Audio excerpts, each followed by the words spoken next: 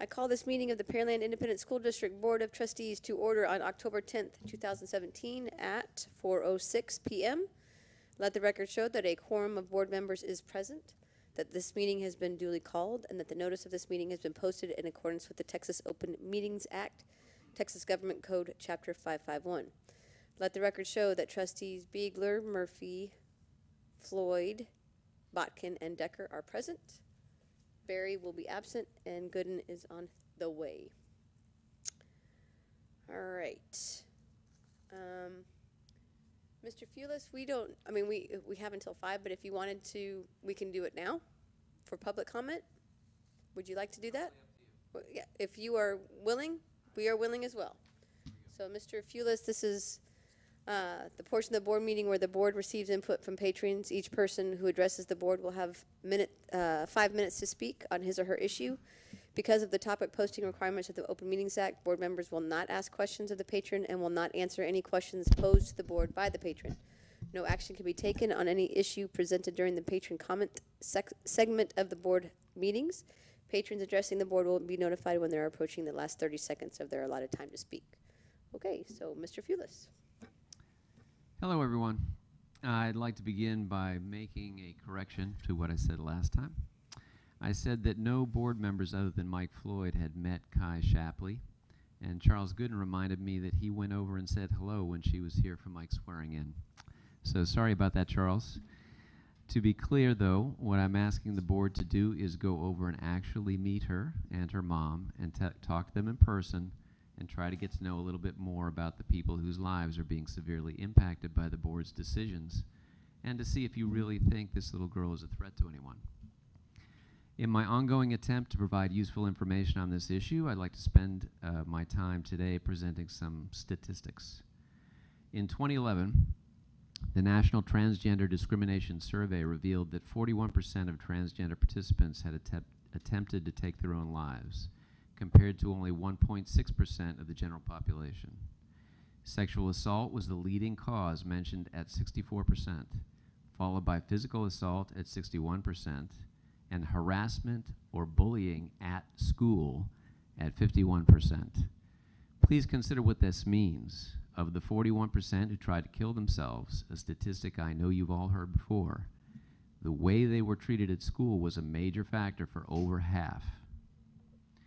A 2014 study from the UCLA Law School's Williams Institute confirmed that 78% of transgender or gender nonconforming students in grades K through 12 experience harassment, while 35% experience physical assault and 12% experience sexual violence. A later study in 2014 by the MTPC and the Fenway Institute found that 65% of transgender respondents had experienced discrimination in public accommodation settings in the past 12 months. Those that did had an 84% increased risk of adverse physical symptoms in the past 30 days and a 99% increased risk of emotional symptoms. In May of 2015, Transgender Europe reported 1,731 worldwide transgender murders from January 1st, 2008 through December 31st, 2014, and a recent increase in the number of trans youth murdered. In February 2016, a national survey of over 5,000 students, staff, and faculty, including 695 transgender college students, was performed in Charlotte, North Carolina. The study found that transgender students are at risk for interpersonal victimization in college, including hostility, discrimination, harassment, and violence at a rate of 30% versus only about 20% for non-transgender students. Findings indicated the existence of relationships, quote, relationships between denial of access to bathrooms and gender-appropriate campus housing and increased risk for suicidality, even after controlling for interpersonal victimization in college, unquote.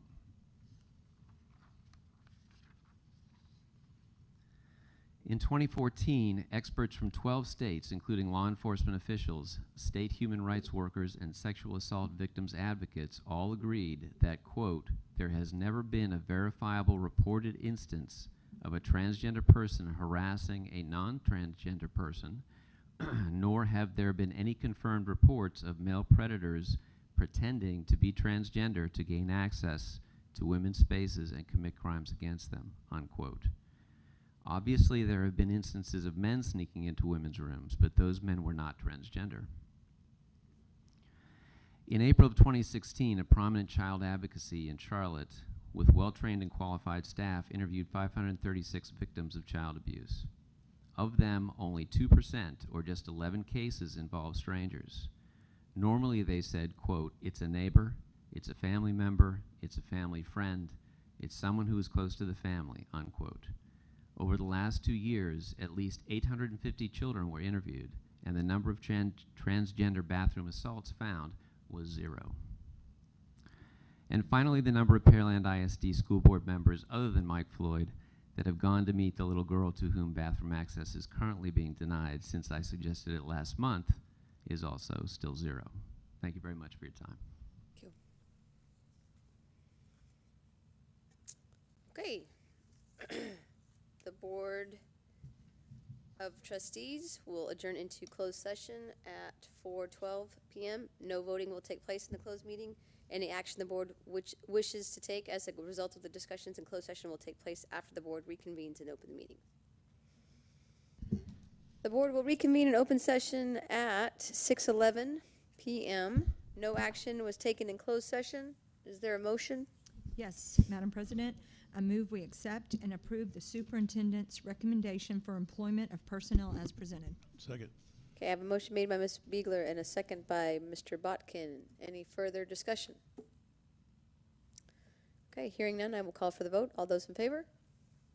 Did it fast. Okay. The motion carries 6-4, 0 against, and 1 absent. All right, we're going to go into the pledge, Mr. Murphy, and then we'll go right into public Comments? No, we're going to go to recognition after that. After I get to make remarks too. Yeah. Okay. Wait for the screen. I pledge allegiance to the flag of the United States of America, and the republic for which it stands, one nation, under God, indivisible, with liberty and justice for all. Honor the Texas flag. I pledge allegiance to thee, Texas, one state, under God, and indivisible. All right. I guess we can sit. We'll sit. Yeah, if you will. I wanted to take just a moment of silence. As you know, we recently lost one of our students at PHS, and so if you will, just kind of bow your heads, and I'd like to take a moment of silence for that student as well as the victims in the Vegas shooting. So.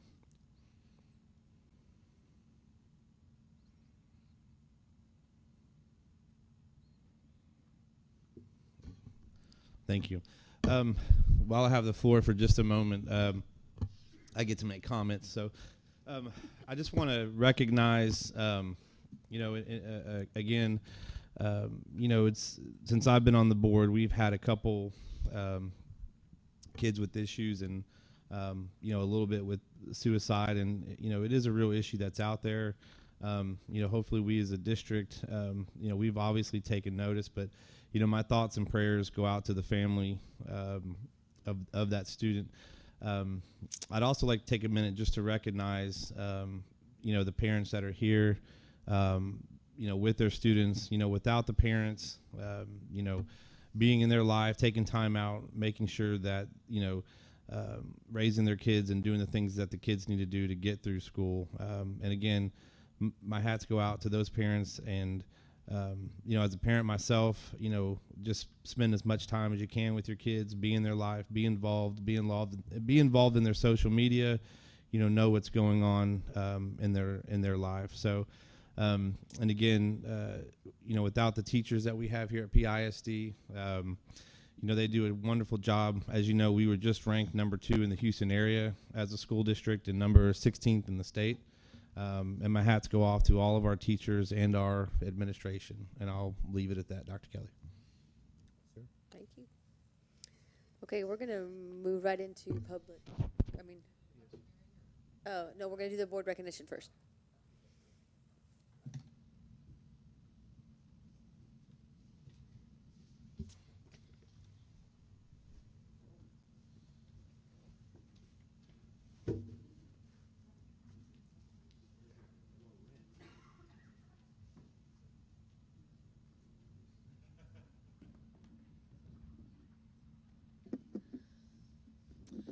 Good evening. Before we begin tonight's recognition, our board president, Rebecca Decker, would like to make a special presentation.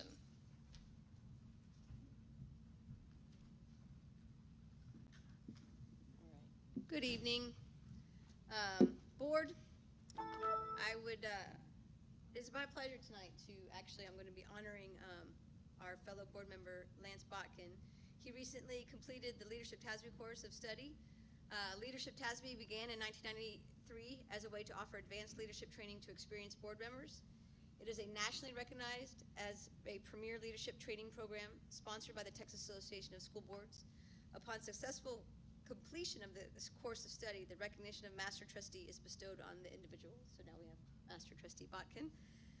Leadership TASB is a highly selective program where normally only 1 in 4 applicants is accepted as a member of a class of 36 participants.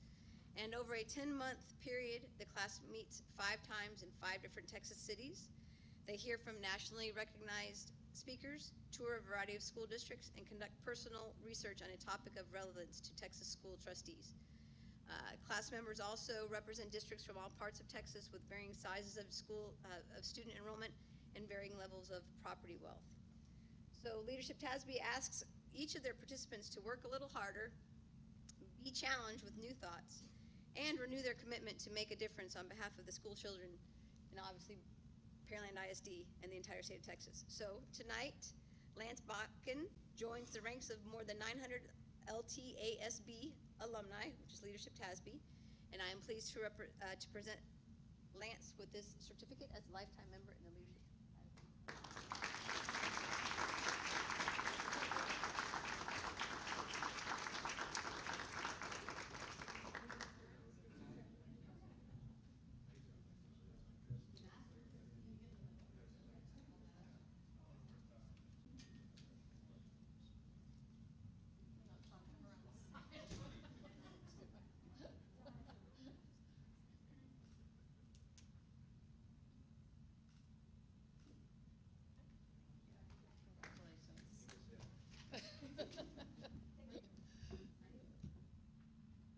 Now we are honored to have our very own Pearland Mayor, Tom Reed, here with us to present a proclamation deeming October as Dyslexia Awareness Month. Mayor Reed.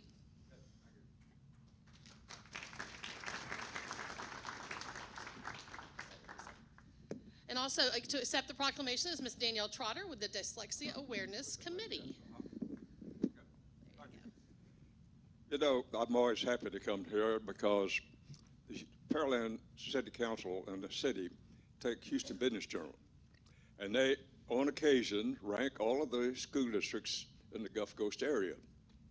And it's great to see Pearland Independent School District climbing up the list and giving everybody else the run for the money. We are so very lucky to have this type of a school district in our community, and it develops in our community people who are very active and very can make such great contributions, not only to our community, but also to our nation in the future. So what you're doing is building our world one student at a time, and thank you for doing that. Let me talk a little bit about dyslexia. And I have with me the chairman of the Dyslexia, Pearland Dyslexia Organization.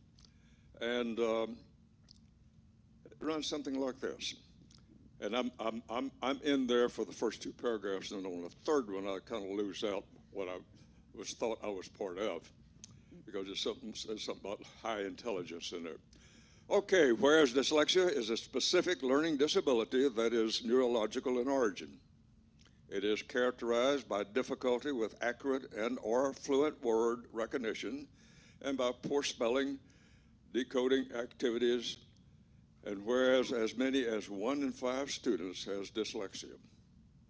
Some of the symptoms include, begin to speak later than their peers, has difficulty rhyming or sounding out simple words, reading slowly, and skipping over words, struggling with spelling, punctuation, understanding directions, as well as memorizing words and math facts. And whereas individuals with dyslexia are highly intelligent, that's where I dropped out, creative and out-of-their-box thinker, but due to reading problems often fall behind other students. These individuals who have talent and productive minds can do excellent once they are taught to utilize evidence-based instructions. Whereas increased awareness and education are needed to identify students with dyslexia early in the kindergarten and first grade so that early effective intervention can take place. Now, therefore, I, Tom Reed, by the power vested in me as the mayor of this fine city of Pearland, Texas, do hereby recognize and proclaim the month of October 2017 as Dyslexia Awareness Month in Pearland, and this represents the feeling of our city council and staff in the city of Pearland. And I ask all citizens, both near and far, to join with me in supporting parents, teachers, and organizations who have organized and are providing for the special needs of individuals who have dyslexia. And it is my great pleasure to present to you today this, along with a committee of one who is chairman of many others in our community that are working to make sure that there is adequate action being taken. And I want to tell you how much I appreciate how much you are doing to work on the people with dyslexia in the school district. And I have knowledge of several others in my acquaintance, and they are very highly intelligent, very creative, and they seem to outthink me most of the time. So I think maybe I need to get a little dose of dyslexia myself too. So let me present this to you.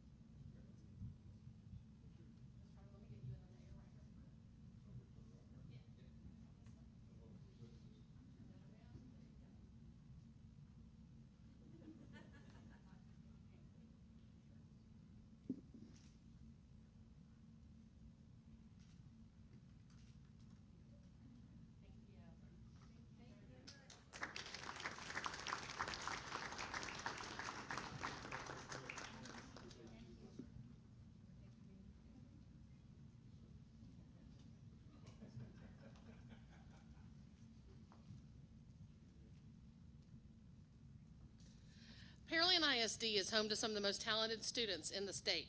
And now comes the time we like to recognize those students for their achievements.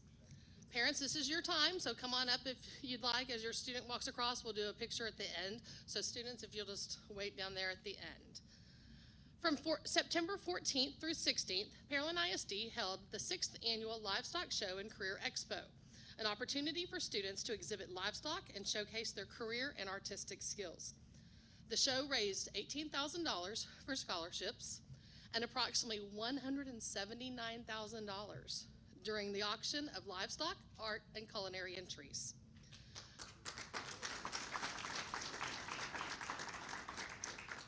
Now we'd like to recognize the Grand Champion and Reserve Grand Champion winners. From Turner High School, the Grand Champion Steer and Grand Champion Showmanship winner, Zachary Wagner.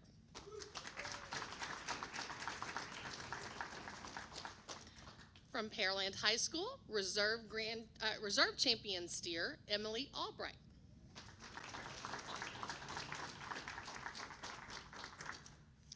From Turner College and Career High School, Grand Champion Swine, Vaughn Gosrin.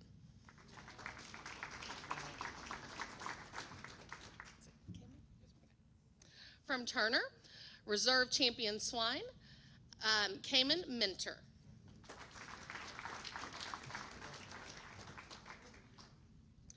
From Pearland High School, Grand Champion Sheep, Grand Champion Goat, and Lamb Showmanship Champion, wow, Cade Tyra. Congratulations. From Pearland High School, Reserve Championship Lamb, Open Cattle Showmanship Champion, Caitlin Gunnan.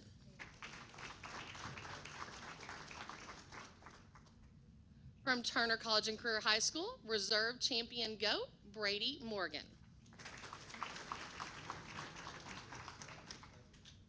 We're missing another Morgan in the audience. Also being recognized are art and culinary competition winners. From Pearland High School, Art Grand Champion, Andrew Aguilar.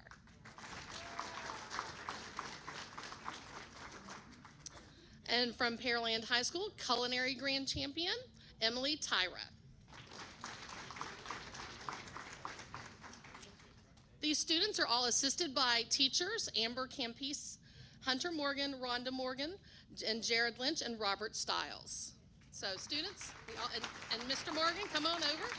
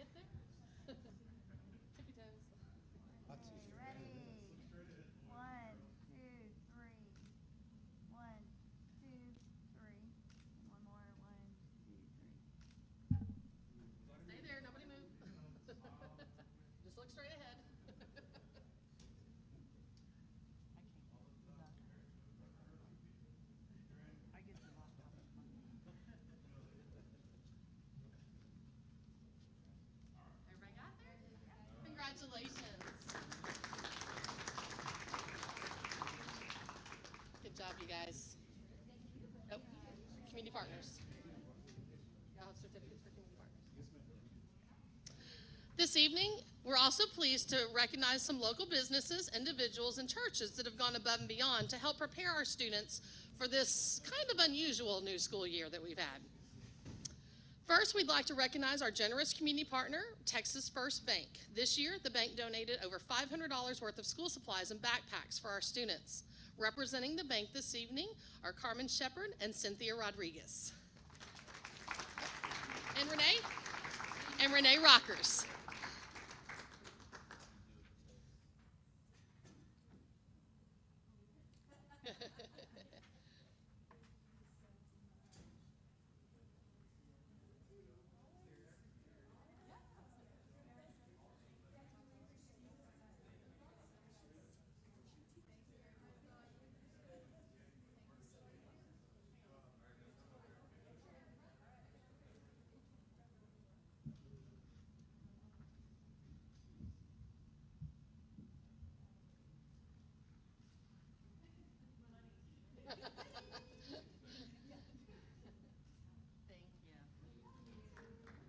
Congratulations.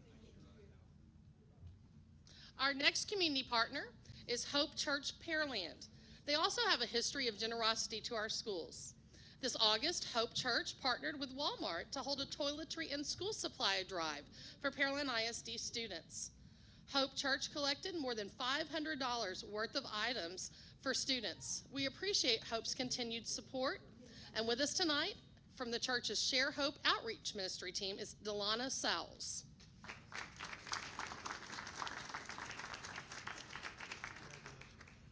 Oh, and Carmen's part of that church too, yay. Carmen, you're just busy.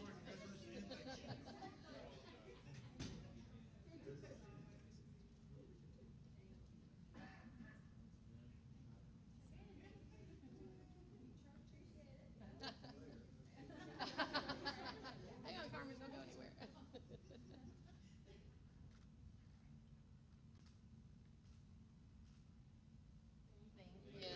Thank you so much.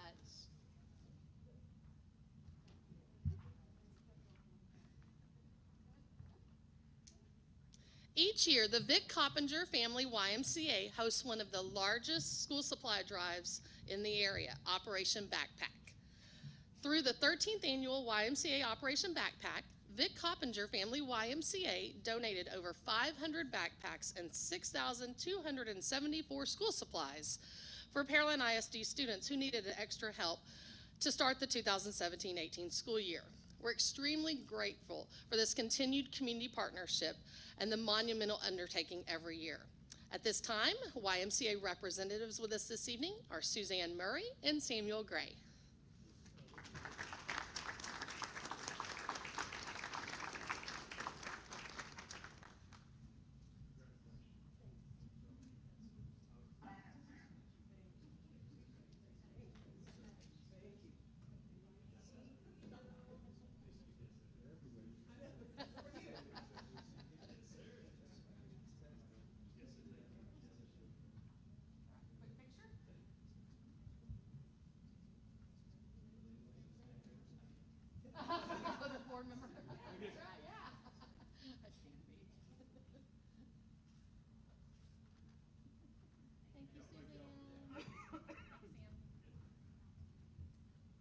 Finally, during a First Friday event held in August, the Pearland Chamber of Commerce held a drive to help gather items for our outreach department, such as socks, undergarments, personal hygiene items, and more, to benefit that department and those students.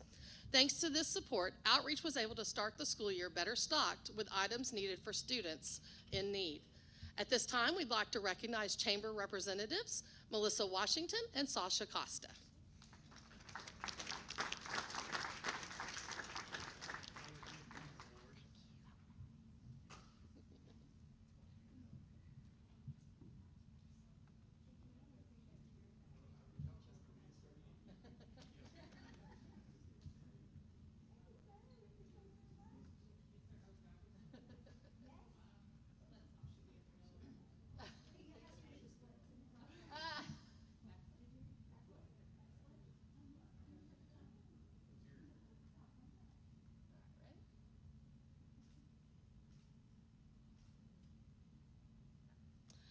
Thank you very much.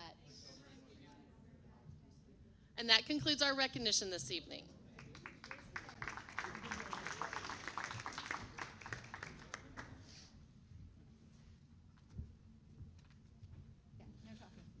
What?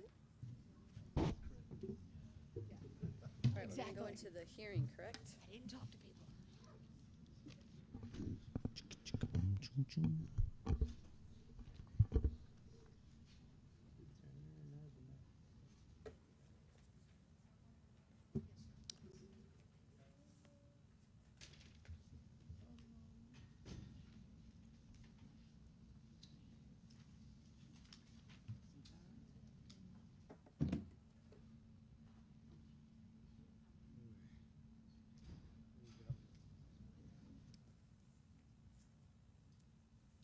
Okay, Dr. Kelly, we are going to go into the public hearing on the report on the financial integrity rating system of Texas. Yes, ma'am.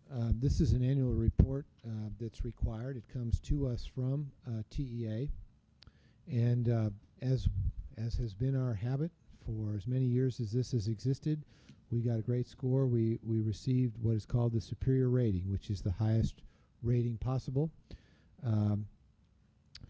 I also like to point during this particular item that Texas Smart Schools also exists with a similar function.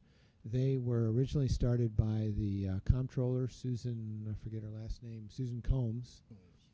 And we are rated, once again, if you look it up on under Texas Smart Schools, we're rated as a 5-star district, which is a combination of the quality of education compared to the cost.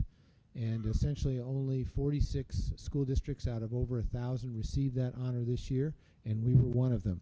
So, Madam President, this gives the opportunity, if there's anybody here, to speak on the first report, just so that that is made available.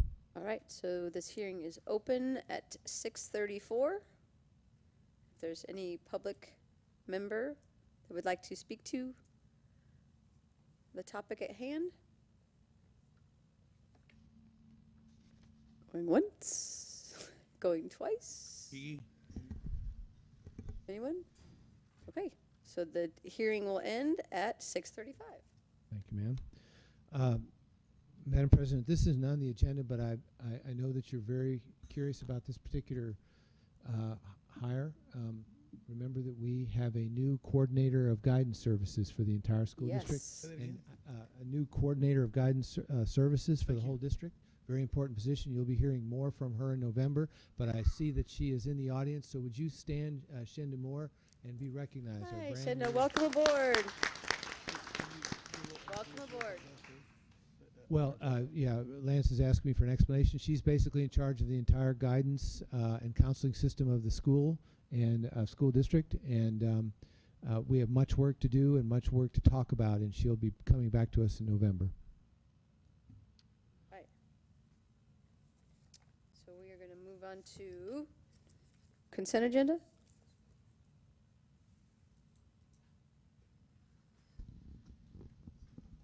Consent agenda. Do I have a motion? I move we accept the consent agenda items 1 through 8 as presented. Second. Pull. I have some pull, please. Oh, you want to pull something? Okay. A5 and A6. A5 and A6, Mr. Botkin is pulling. So would you like to amend your motion, Ms. Spiegler? I will amend my motion to approve consent agenda items 1, 2, 3, 4, 7, and 8 as presented. Second.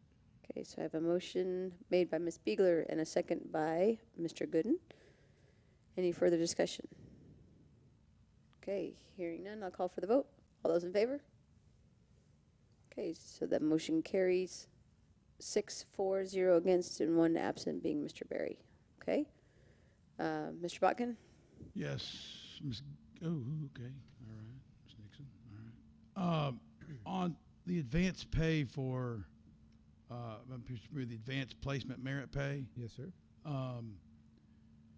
I guess the question I continue to ask myself every year on merit pay is do we feel like it's working, number one, and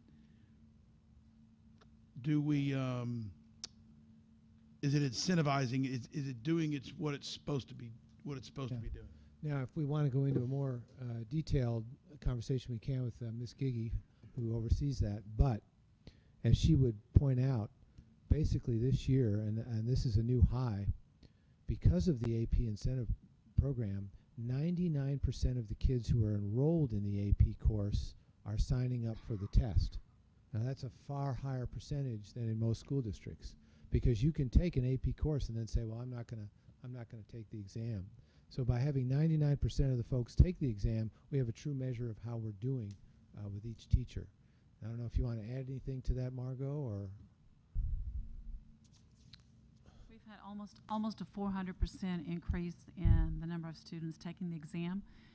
There was a time in Pearland not too long ago where we had about 10 to 15% of our students taking exams, and now it's 99%, almost every student. The miracle is that we've increased participation incredibly in the last decade, such that it's received national recognition, at the same time maintaining or improving our scores. I don't know another district in the country that's been able to do that. So our teachers are just truly amazing. And if you, the history of AP merit pay, the first year we paid out about $40,000, and now we're at quite a bit more. So with the AP classes, help me understand, the audience understand. So when a child takes an AP class, and I'll get to it in a second, but it's really good. But what happens? You know, a lot of people don't understand AP or pre-AP. So just give them a little more explanation on that, if you don't mind. Advanced placement is college-level course curriculum with high school support. So my daughter, funny, she didn't pass the AP exam, but she got credit for the class at this college she went to. So that's kind of a, you know. I think the Yeah. Well, So anyway. you know, one of the selling points for AP is not only that it provides college credit, and that that's transferable more than any other type of high school credit, more than dual credit.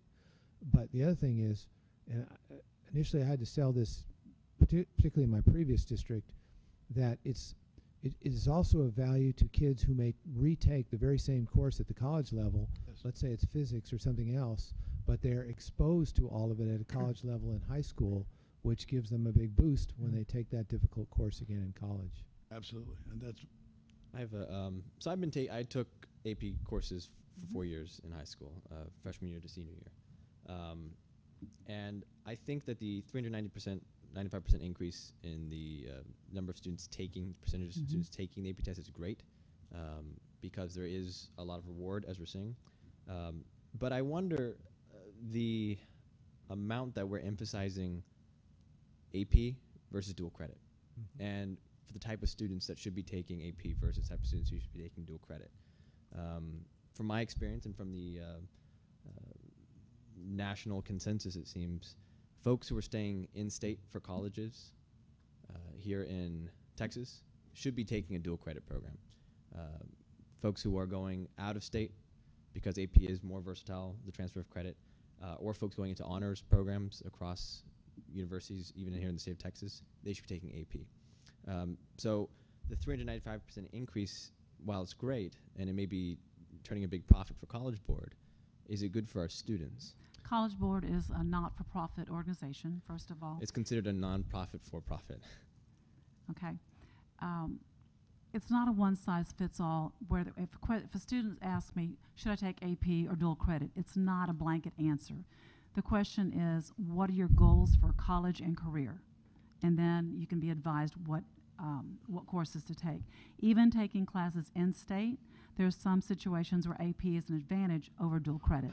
Again, it depends on your college choice, your career choice, your major field of study.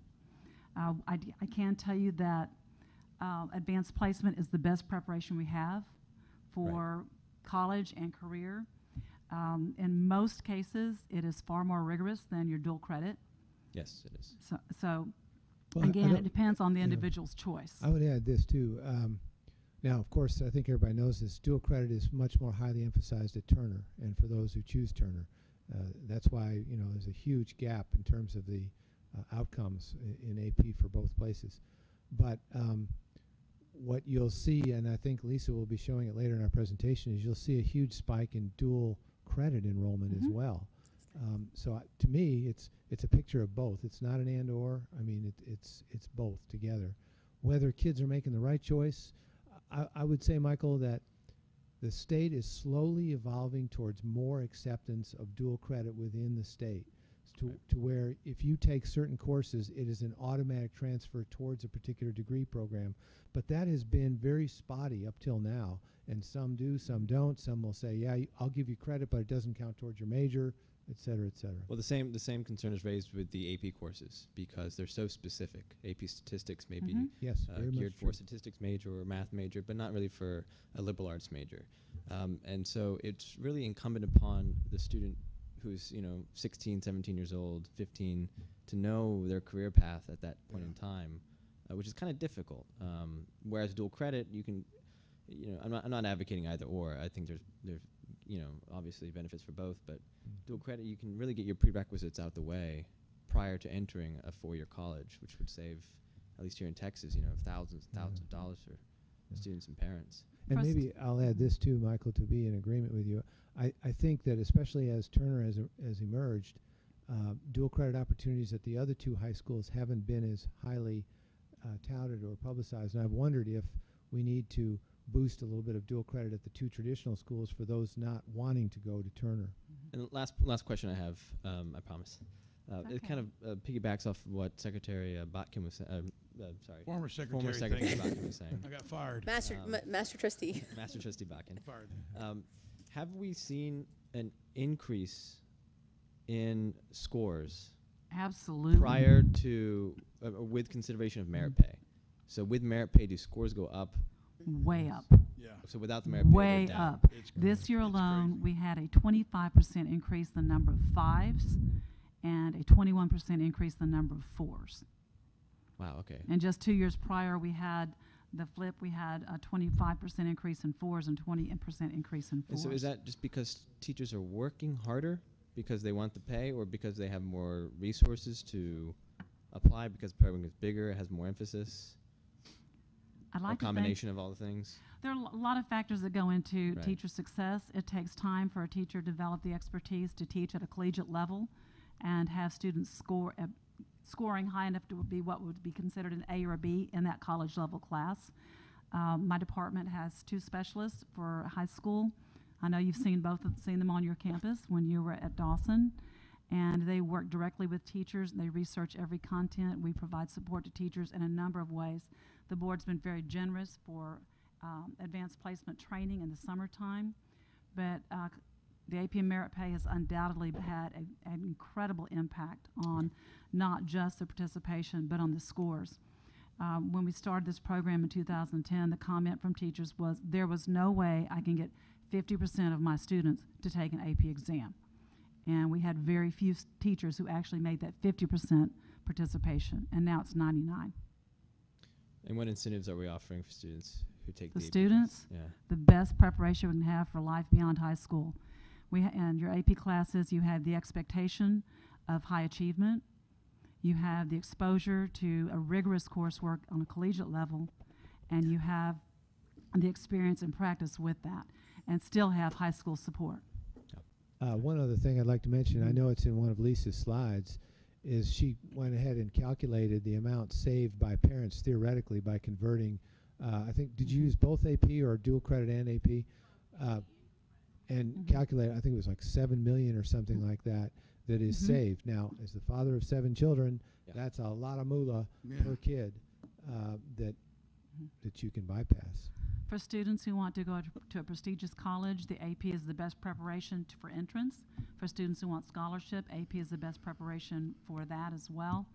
And for your coursework on your field, in your major area of study, I would recommend AP. Yeah, I was talking back actually out here before the meeting, and now that I'm in my freshman year of college, I have seen how the AP program has really helped all students coming from Pearland. Oh, I'm glad to hear that. Pearland schools. Really, we do a great job in this district. I see kids from both high schools, all 3 high schools really, at universities now, really succeeding in areas where kids from other districts aren't doing so hot. So congratulations. Thank you. I'd like to make a motion. Okay. I'd like to make a motion that the board approve the full payment and continuation of the AP merit pay for teachers as presented. Second. Okay, so I have a motion made by Mr. Bakken and a second by Mr. Murphy. Any further discussion? Hearing none, I'll call for the vote. All those in favor? Okay, the motion carries 6-4-0 against 1 absent, Mr. Berry. Number 6? Yes.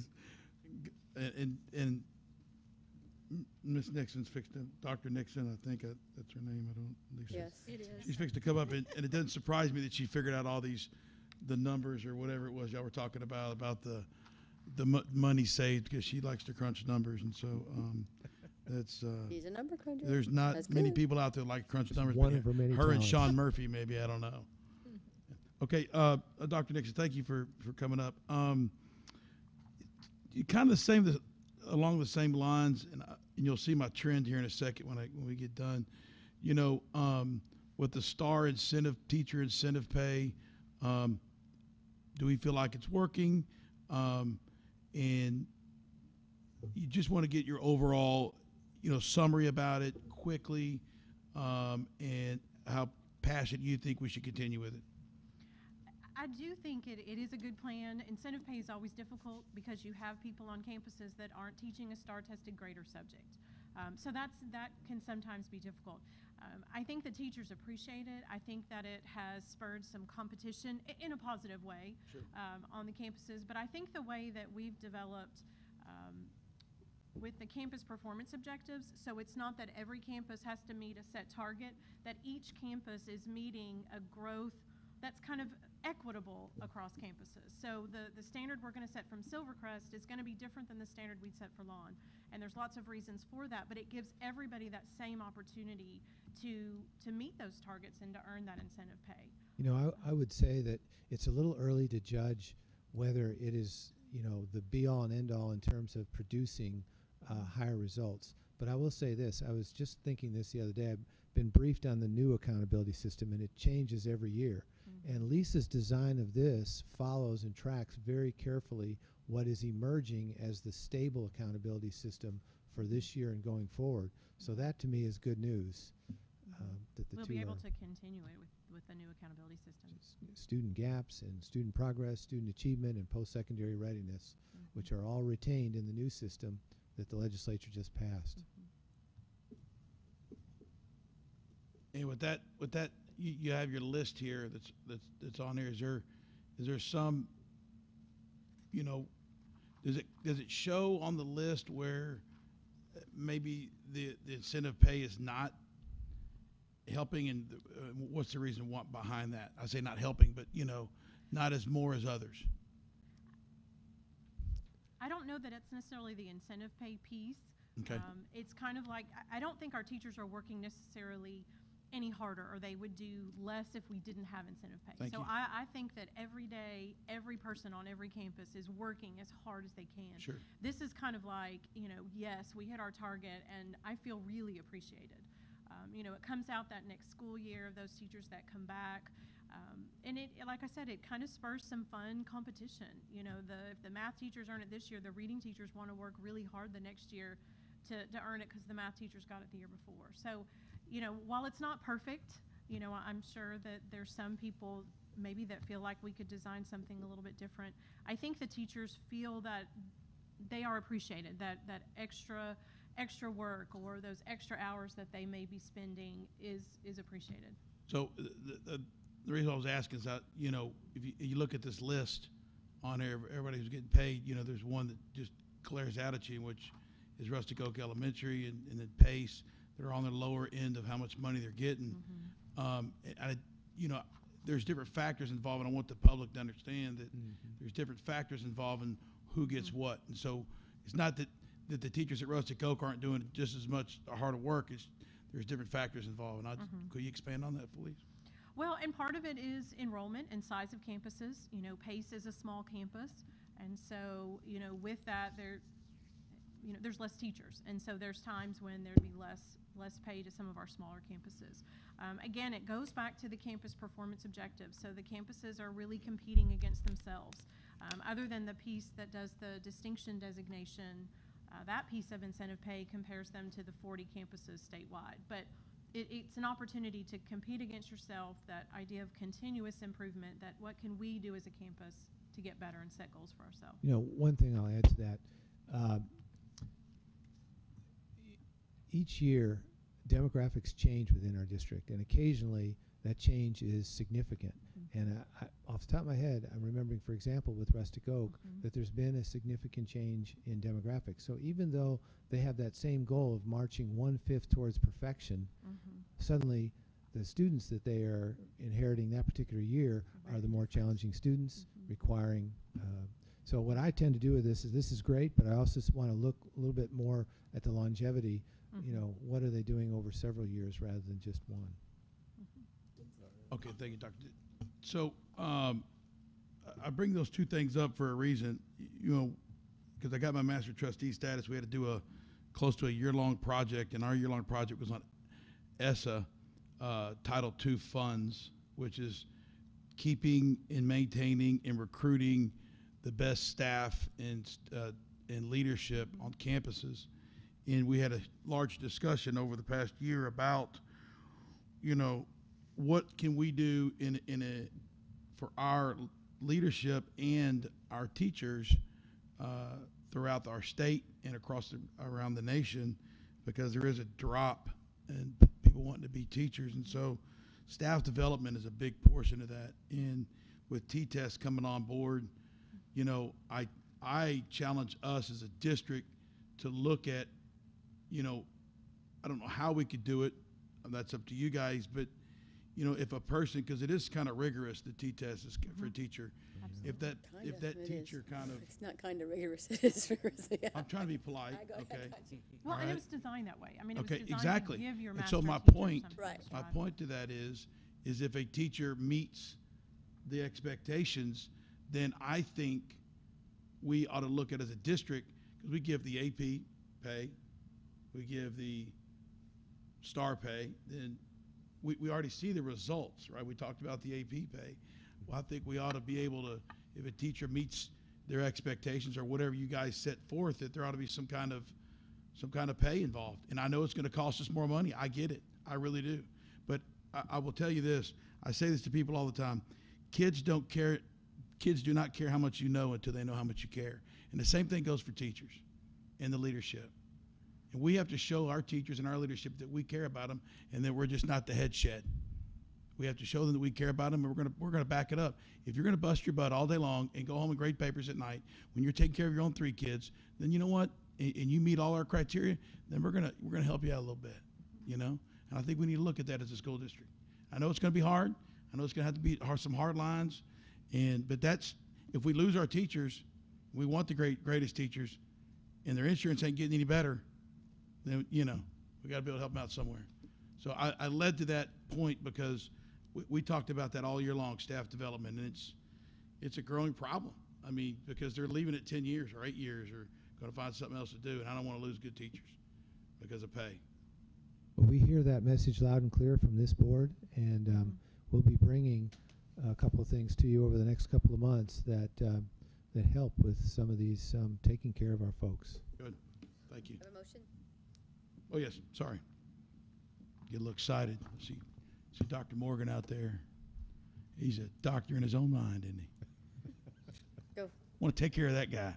All right. I make a motion that the board approves the STAR teacher incentive pay for the 2016-2017 school year as presented. Second. Motion made by Mr. Bakken and a second by Ms. Spiegler. Any further discussion? Okay, hearing none, I'll call for the vote. All those in favor?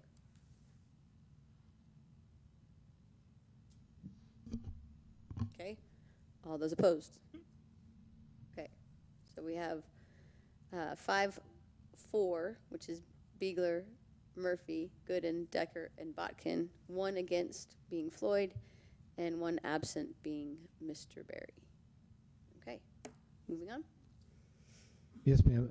On this next item, which is on the regular agenda, consider approval of naming HGAC Assembly Rep and alternate. Can I defer to you, Sean? You know a little bit more about what all happens with that, and so you on. actually had said that you would be the delegate again. Is that correct? Yeah, I don't mind. We, HGAC, they meet every month using Galveston Area Council, and I'm actually the alternate delegate.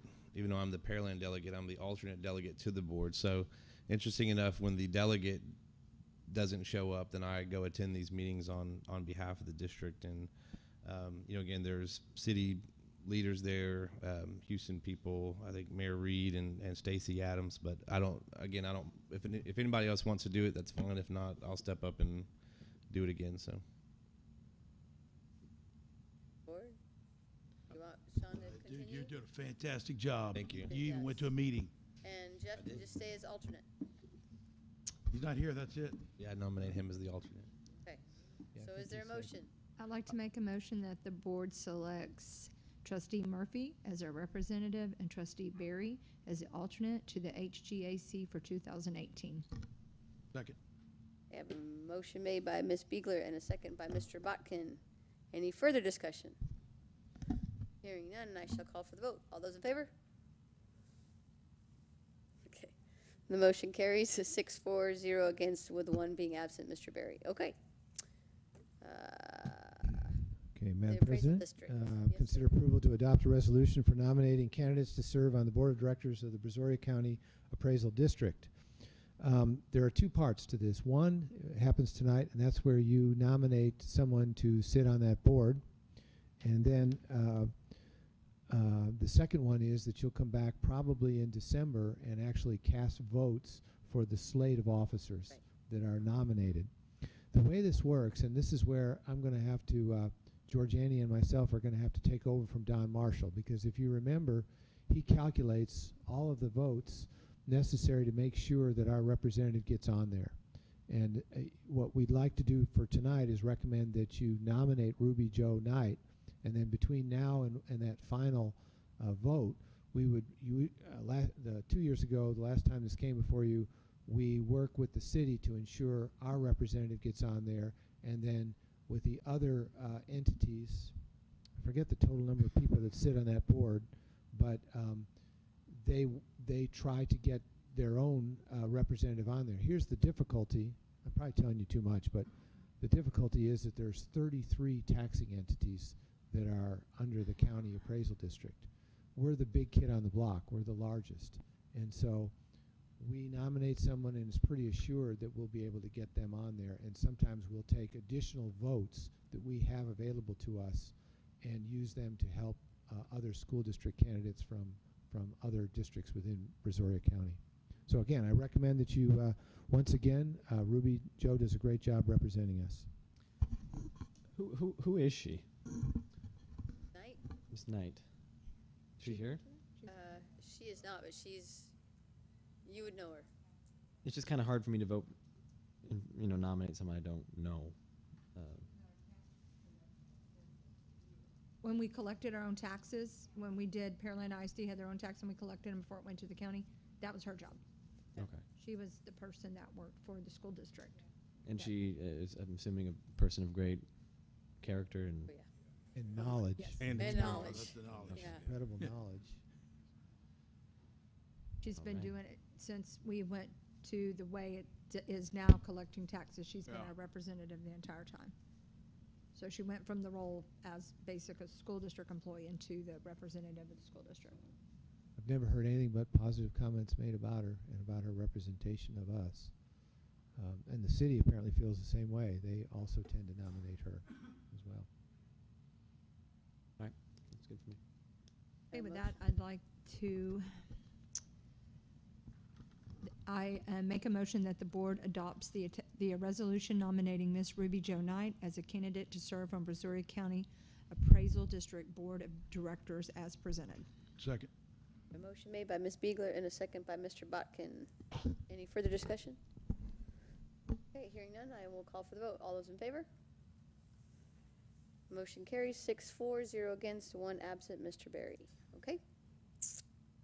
And Madam we're President, moving the next item is to consider to approve the schematic design for the district-wide security project connected to bond funds. For the sake of the audience, this was discussed at length in executive session. For obvious reasons, we do not divulge the security plans of the district.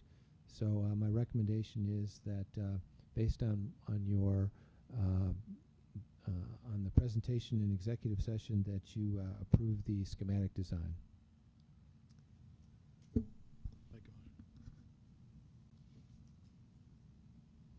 I'll make a motion that we accept the schematic design as presented in closed session. Second. Okay, so there's a motion made by Mr. Murphy and a second by Mr. Botkin to approve the schematic design for the 2016 bond district-wide security project as presented in an executive session. Any further discussion? Hearing none, I'll call for the vote. All those in favor? Okay, the motion carries 6-4, 0 against. I do want to say something about that, just for the people playing at home. It was a very proud, I guess is the word. I was very impressed. Maybe that's the word I want to use. Impressed with what they've got put forth for us for the schematic design for the district-wide security. I feel my kids will be in the direction we're going is going to be very, very good for all of our students, staff, and everybody involved. Okay.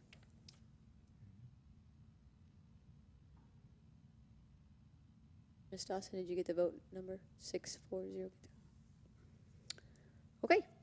Next on Yes, the ma'am. agenda. Madam President, next item is considered to approve 2 days of additional leave for the 2017-2018 school year to address employee needs connected to Hurricane Harvey. And as I put in the executive summary, a whole lot of folks were affected by Hurricane Harvey, either directly. I estimate about 8% based on some data that Kim Hokut has put together. About 8% of employees directly affected. That means major flooding and or vehicle loss. In addition to that, there were employees, of course, who helped family members or friends, employees who helped neighbors and so on. And then finally, there were professional employees that are on salary, and so they weren't given additional compensation during the hurricane period, but were on site helping in various capacities. For example, our own Mr. Berger over here. Now, I've been looking at ways to help and consulting with at least a couple of other superintendents about how to address this. Some school districts are, as you know, in far worse shape than we are. But my recommendation is that we are already, we grant, the state grants 5 leave days per year, and then we grant, as do most school districts, 5 additional days of personal leave. My recommendation is for the 2017-18 school year only that we add 2 days of leave for all employees. Some might say, well, why don't we figure out which ones were affected and which ones weren't? I think that's a very difficult determination to make. Either, you know, they may have been personally affected, or it may be parents, or who knows what. So I think I've proposed something. You know, we can go into the potential costs, which are sort of phantom costs for doing this. If you'd like, I've at least written down a few things to get you to think about that if you want to. But anyway, I'll leave it at that and say my recommendation is for 2 days of additional leave for this year only. I'd like to make a motion. Okay.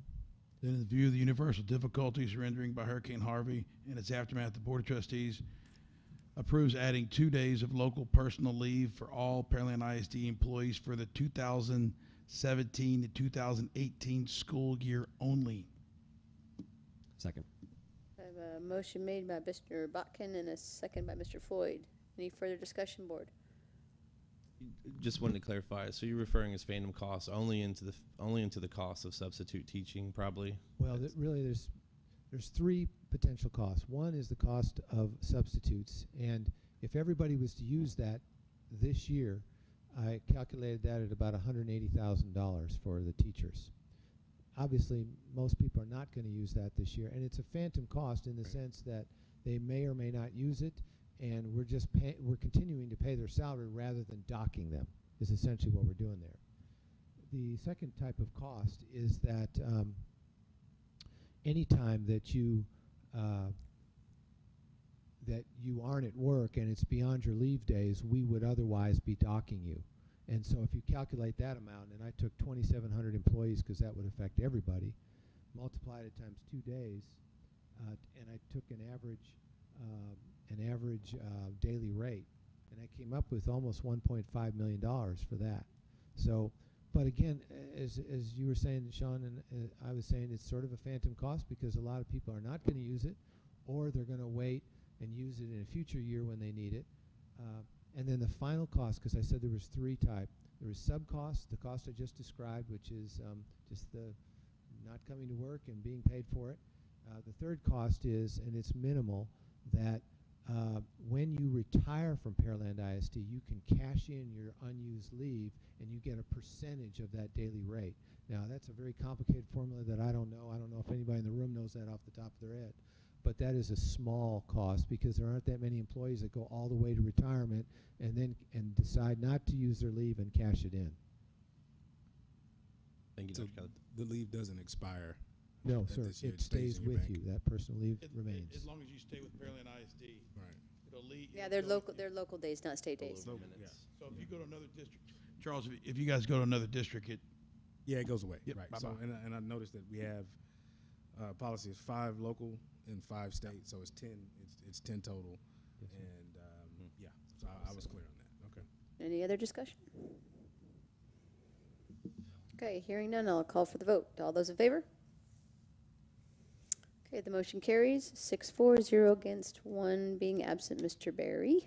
Lance, I just want to say I think that's an example of what you just talked about a few minutes ago. It shows that we care about the employees. We recognize the difficulties they've gone through in this unbelievable year we're going through. The next item is the quarterly investment report. That's just for your reading pleasure.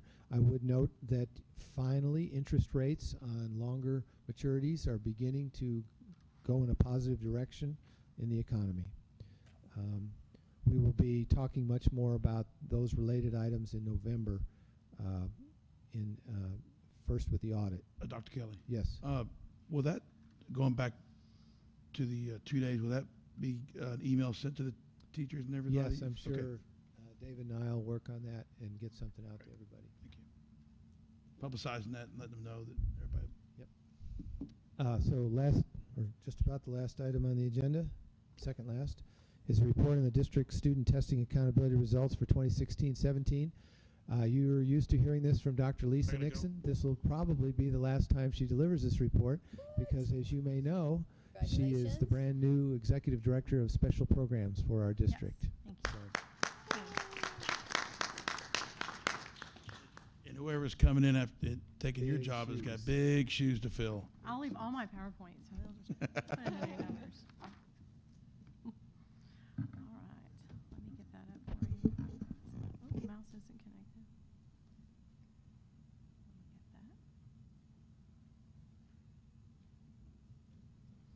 get that. All right, so we'll take a look at our student assessment results for 2017.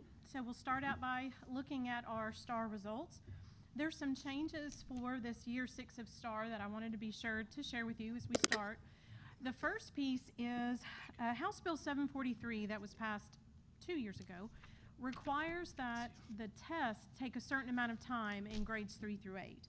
The law states that 85% of students in grades 3 through 5 have to finish in 2 hours, and 85% of the students in grades 6 through 8 finish in 3 hours. So as a result, they shortened the test by 5 to 14 questions. Those are questions that are graded in addition to the field test items. So one of the things that it does is it makes each question worth more. So that does impact the overall percent of the test correct that our students met. The other is that Texas decided to change all of the labels again, both on STAR performance and on the growth measure.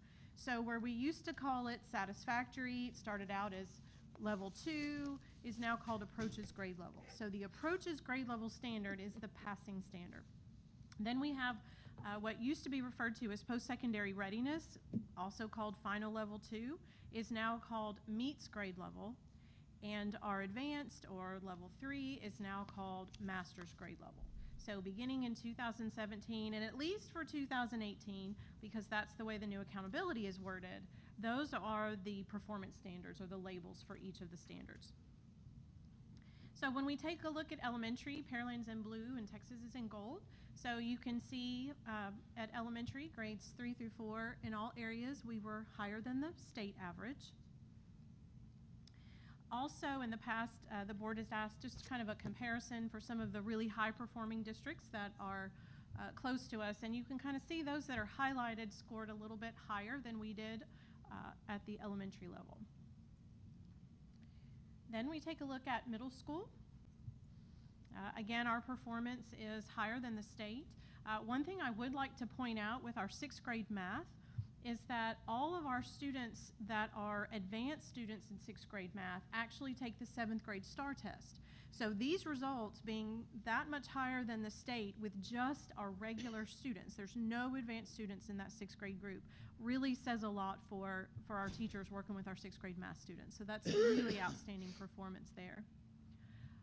Again, comparing us to the other districts, in 6th grade math, we still were really strong, knowing that in some of the districts, their advanced 6th grade students take the 6th grade math test. When we look at junior high, again, we outscore the state. So you can see those results across the board compared to the state.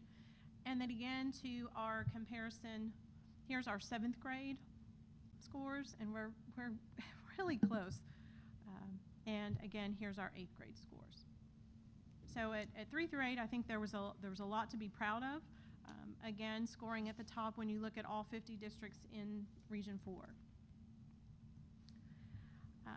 One of the charts that Dr. Kelly likes to look at is comparing our change to the state change.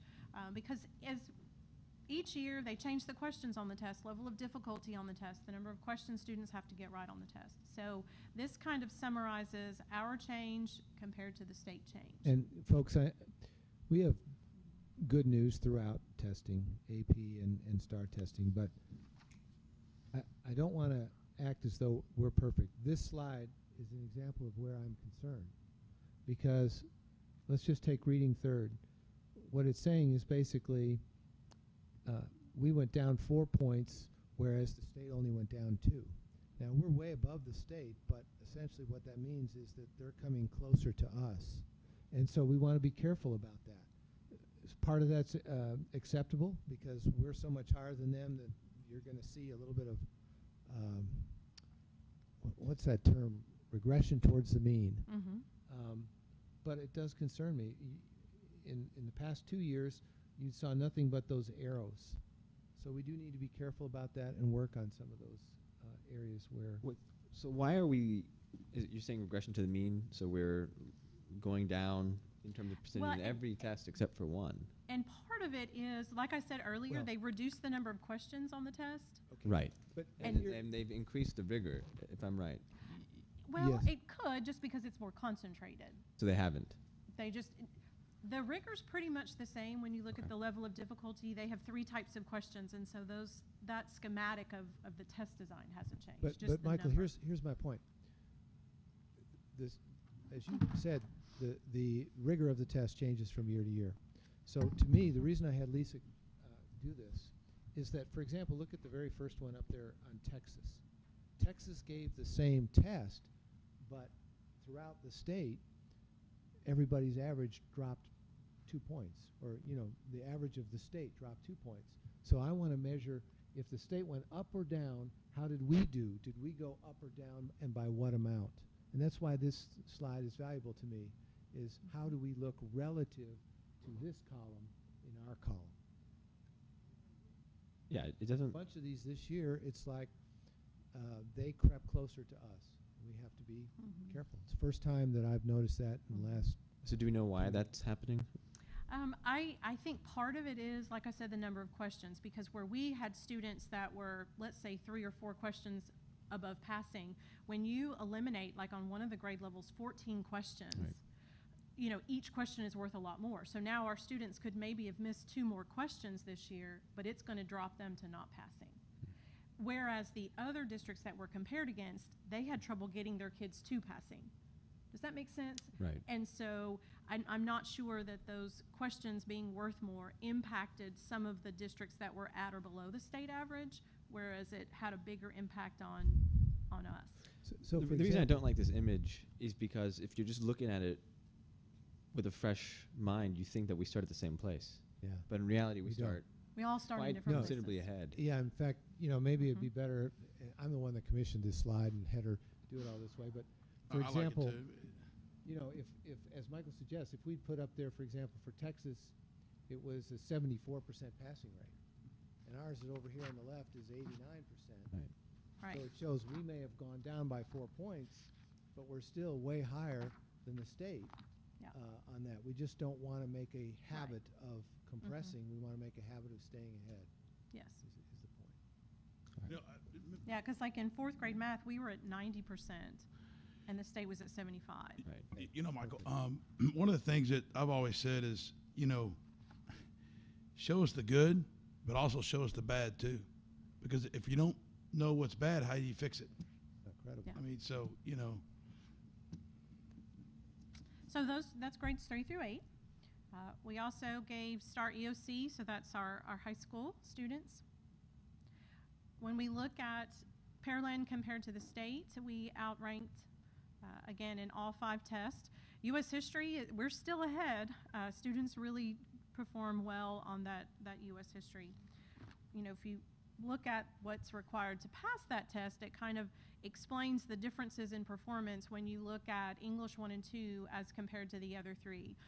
The standard or the percent of the test correct that students have to get in order to meet that approaches grade level is different. So sometimes this can look a little bit misleading because our English 1 and 2 scores are lower, but there's a much higher standard for passing. When we compare to some of our groups, again, it's the same group that we looked at before. There's definitely room for improvement, but we also are doing well compared to the other high-performing districts in Region 4. Well, I haven't kept track of this the last year or so, but the best comparison is actually to Clear Creek, because they have almost identical, at least as of 2 years ago, have almost identical percentage of economically disadvantaged students. And what you'll see, and I failed to show this in the earlier slides, but we basically beat Clear Creek in almost every single cell. I think there's one on this page that we didn't. Is that right? Yeah, just English Two. 2 and Two. U.S. history. But But if you look back, if I was showing you that, I think Mhm. we won every other one. No, these are just districts in the Houston area.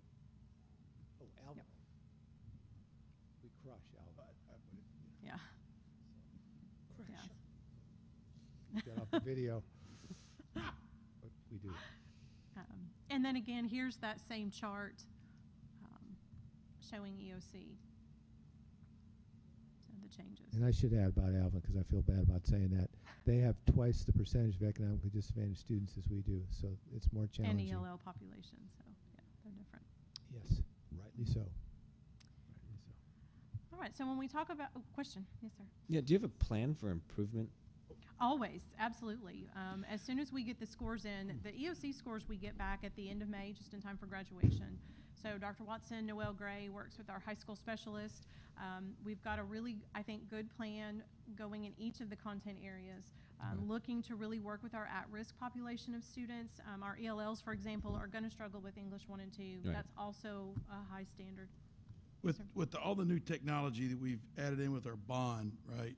Do you, with the STAR test, because everybody's getting a handle on it, the teachers have tablets and things like that we just bought them all. Is that something you see technology being able to help with this in an immediate factor? Or is that? I think they will. I think it's going to take time training the teachers. Part of, for example, for our students that are eligible for the online tests that have embedded supports, those are new. You know, TEA rolled those out last year in November, and you know, everybody playing catch up to try to really be able to maximize the effectiveness. I think now going in, I know, for example, Mindy Cooper with English 1 has already met with the English 1 and 2 teachers to help use the tools.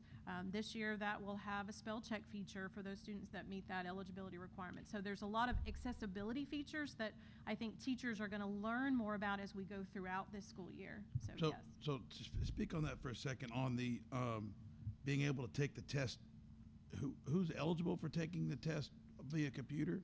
Well, the state puts out what they call eligibility criteria. And so we have now, they're called designated supports, that allow students some extra, really it's just about accessibility. It's not making the test easier, Sure. but it's providing accessibility so students with disabilities can access that grade level curriculum.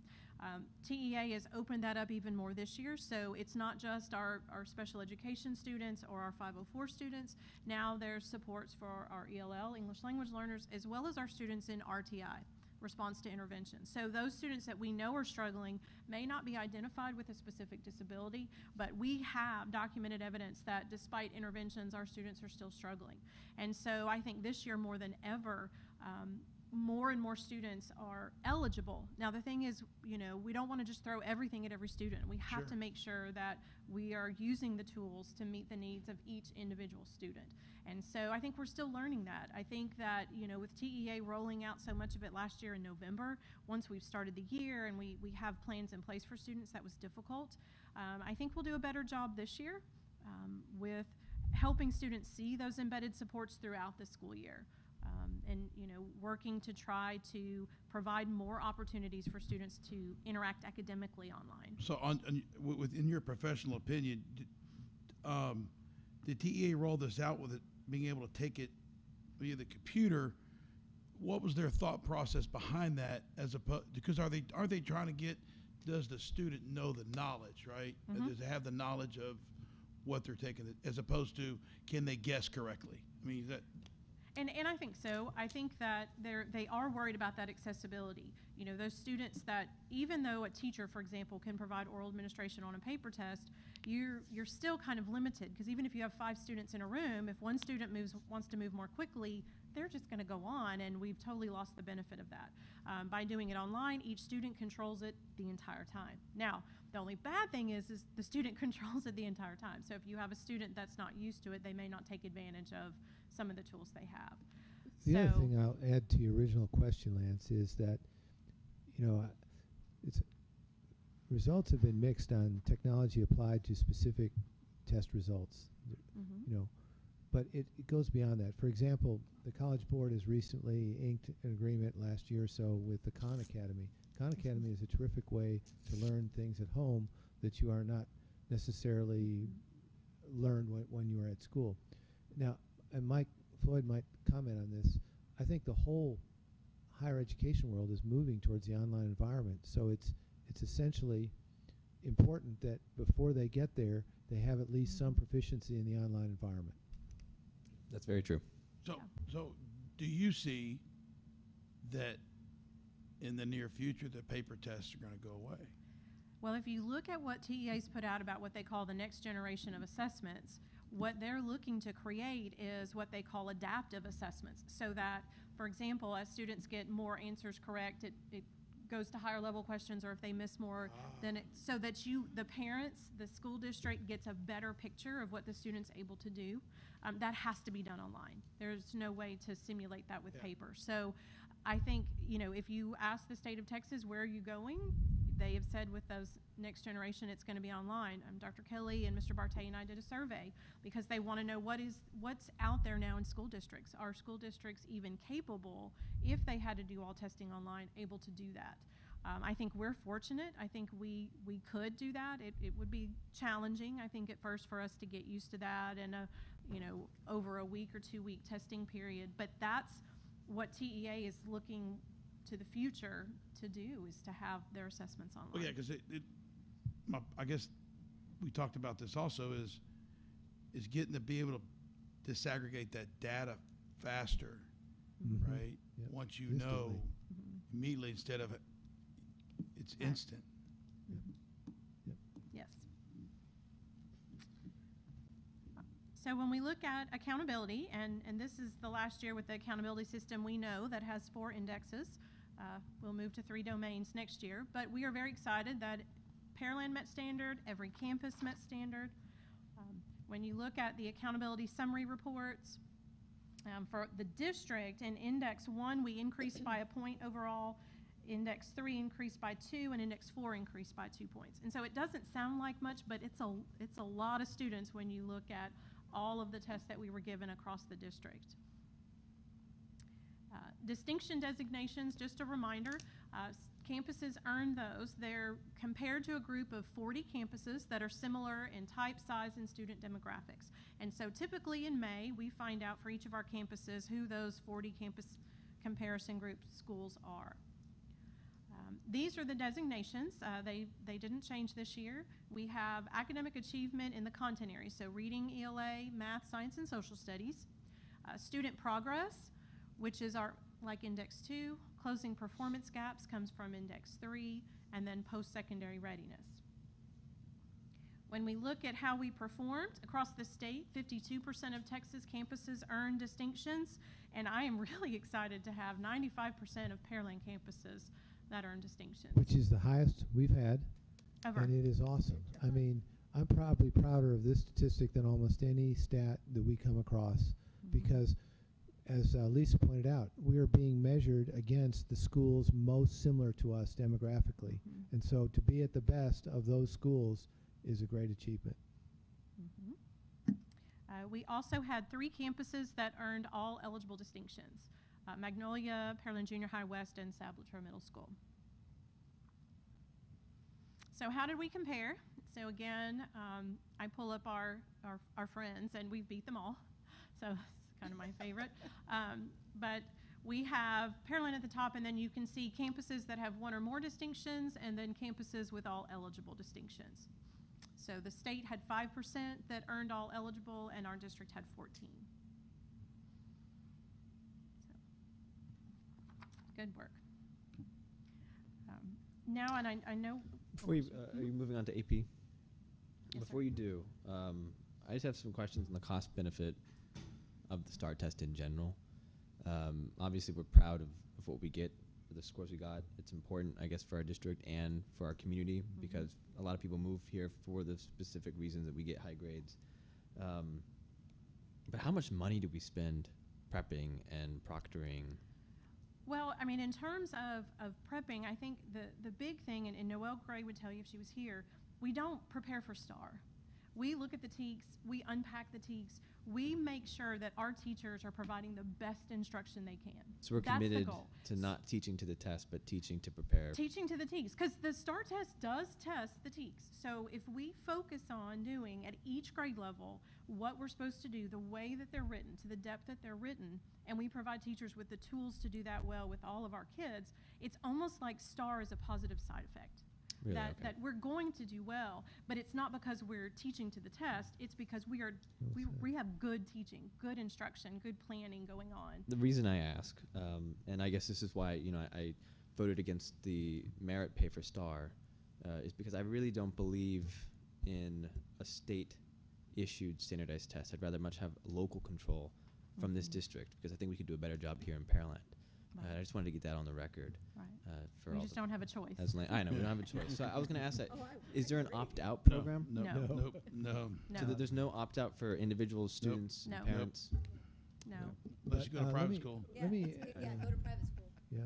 Let me add one thing that I think that Mike would agree on, and so would Lisa.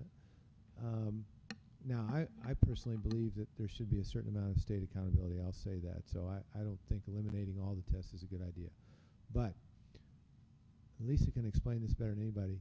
The days of testing, and I'm sure you've been through this, Mike, the intense personnel needs and every other kind of need on testing dates as established by the state is completely ridiculous over test security and so on. I mean, the number of people required and all of the procedures are beyond any reason, and if nothing else, cutting down maybe on the number of tests and then relaxing a little bit on all the things that Lisa and as testing director has had to put throughout the district would be helpful. One of the things that culture and climate of a school district and schools and campuses, and that's the most important thing. And I've always been a believer, kind of which you touched on, is the test is a byproduct of that campus. And if the teachers have the passion and want to teach the subject matter, and you kept saying teach to the TEKS, which is goals, okay? So the goals of what's going to be taught in that subject matter in that class. So, I mean, I'm real big on, not teaching to the test, like you say, because that's what we get as a school district. Most school districts get hammered on is, all y'all doing is teaching the test. And really what we're doing in our school district is it's a byproduct of good teaching practices. And we want to, like I said before, we want to help our teachers become better teachers, right? So, the one interesting thing to me about the whole thing about teaching to the test is that now, having been through STAR test twice now, there is a way that the STAR test questions are asked, right? And so you may call it test-taking strategies, but I know the teachers do spend some time. You got to be prepared for the We way. bridge to STAR. Right. We call it bridging to STAR. Bridging so to as STAR, we right. get, So 2 weeks, 3 weeks, we start to bridge to STAR. Yes. Exactly. And so when you get a question about, you got red apples and oranges and yellow bananas, right? And then they'll ask you a question about the red apples, and that's the first thing that you saw. So human nature is you go to that, right? And so they did a really good job of preparing the students for the way the STAR test is taught. I mean, is administered, the way the questions are asked. Yeah, and if you go further than that, because when you take the ACT or SAT, those, I'm not going to say test-taking strategies, but ways it kind of shows students how to think along the lines of, and then when they go off to be teachers, guess what they have to do? They have to take another test to get their certificate, and it, it's a utopian world. But, it starts off at, but I don't like, saying, hey, we're going to teach you how to take the test. I wish we didn't have to do bridge to STAR, but it is what it is, right? Right. It's part of the STAR. Now, one of the things that's concerned me for 3 years now is the writing test. And the writing test has always been, I don't know if it's changed, the format has changed. It has. And it continues to change. It continues to change, right? Yes. And so is there anything that has remained constant, like through these years? And I'm concerned that is our lowest performing test. And I'll just Yeah. that's question one. I mean, and part of it is, remember, for some of the grade levels, it started out as a 2-day test at all grade levels, 4, 7, and exit. So then they decided, well, that was too much, so now we take it back to 1. And then they've been adjusting how much the composition is worth compared to how much the multiple choice are worth. And so in that, it's hard to know what to focus on. I mean, it's a big test. English 1 and English 2 is even bigger because it adds reading on top of that. So I think that, I mean, we're not alone in struggling in writing, but I think that, you know, that's an area we're really trying to focus on. Yeah. One of the things we're trying not to do is create these cookie cutter writers, you know, giving these kids a template for their composition. And so we know that's not where we want to be, but how do we help our ELL students? How do we help our special education students that struggle with writing to be successful on a test like that? And so I think that's something we're always going to work on. I mean, Charles, this may sound like a cop-out, but to me, that's one of the tests that should be eliminated from the state, because the state does this sort of mechanical procedure with graders to grade something as broad as a writing test. To me, that really ought to be, as Michael suggested for other tests, a local accountability measure. And there was talk that writing they would give us an portfolio or opportunity to do a locally developed portfolio, which is more appropriate for writing. No one in the real world is going to write 26 lines in a 2-hour time period and then do something with that writing. So it's kind of an artificial way to assess writing. But they've kind of backed off that, but they're looking at ESA because the federal requirement doesn't include writing. And so I know that that's also, it didn't pass this legislative session, but that was one of the things that was proposed. So what I'd like to, the way I'd like to see it is that, because I don't get to touch and feel like what the plan is for each campus. I know Ms. Bradley came in and showed us a couple years ago her campus. I mean, The it's campus accountability plan. Yeah, the campus ability plan is extensive, student by student, you know, almost type deal. But for the writing particularly, right, because I come across so many people in the professional world who are, you know, adults, and just a 6-line email, you can't decipher what they were trying to say, right? And I wanna make sure that what we're doing in our writing instruction is allowing kids to understand. I mean, you talked about the ELL and the special, you know, the special needs populations. I'm talking about our middle kids, right? Even our 80%ers, high performing. Yes. the 80% kids. Right, that kid, right? 80%ers. You know, because, you know, texting, you know, Snapchat, no, that's not going to get it, right? You're going to eventually have to write your boss an email about why I did this, that, or the other, right? You know, so I want to make sure that what we're moving toward is helping our students being able to express themselves effectively in writing, regardless of what the state. I understand the state test is a moving target, but I'd love to see an increased performance there. But I also want to know that outside of teaching to the test, that we're preparing our kids to be able to express themselves in writing. Hey, Charles, did you know that the SAT this past year just got rid of the writing portion of the test, and it's only, you could do the writing portion for an additional charge, and it's up to the school whether they use that or accept that or not. It's interesting. It's just that. They only had it for about 4 years. I mean, it wasn't. I mean, it Hasn't been it was only around for a few years. Well, and then even then, not all universities accepted it. Exactly, or they did it for certain programs. ones. Yeah. That's weird. I mean, I just thought that was like and whether it's going to be assessed at the SAT or at the state level or not, that's I agree a with you. necessary skill that I we're agree going to with have you. to build in, 100%. whether or not they start. I or agree stop with you testing. 100%. But it's still. I mean, it depends. It's such a subjective testing to grade someone's writing skills. Yeah. I mean, then you proper have grammar one writer, and one grader can look at a paper and give it a 4 or whatever, how it used to be scored, and another one could give it a 3. Well, how they do it with the STAR test, as from what I understand, is it's literally a cookie cutter thing. Well, so there's you a have to have your rubric. thesis, you have to have your main contention, supporting example, and it doesn't really matter what the content is so much as AvU has those parts, which would lead to someone not being able to know how to put together anything. And which eliminates So it's most important for great us, I think, writers. in our district to kind of ignore, while keeping in mind the state, just Agreed. really focusing on making sure like Charles said, people come out of Pearland, and we do already. I mean, I've seen it phenomenally better than most other districts, but there's always room for improvement. I think that's what we were. I agree. No, I agree with Michael. I agree 100%. Right, so looking at AP, advanced placement, which we've talked a little bit about already. This is our enrollment history. So as Ms. Gigi shared, it's continuing to increase.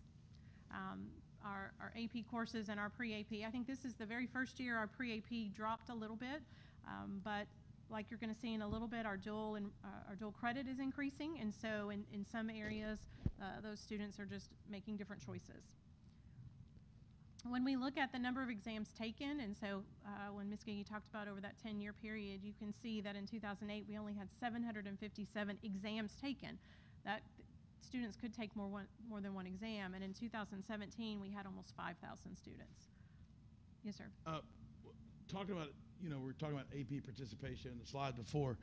I do want to say that I think it's imperative to our counselors that they,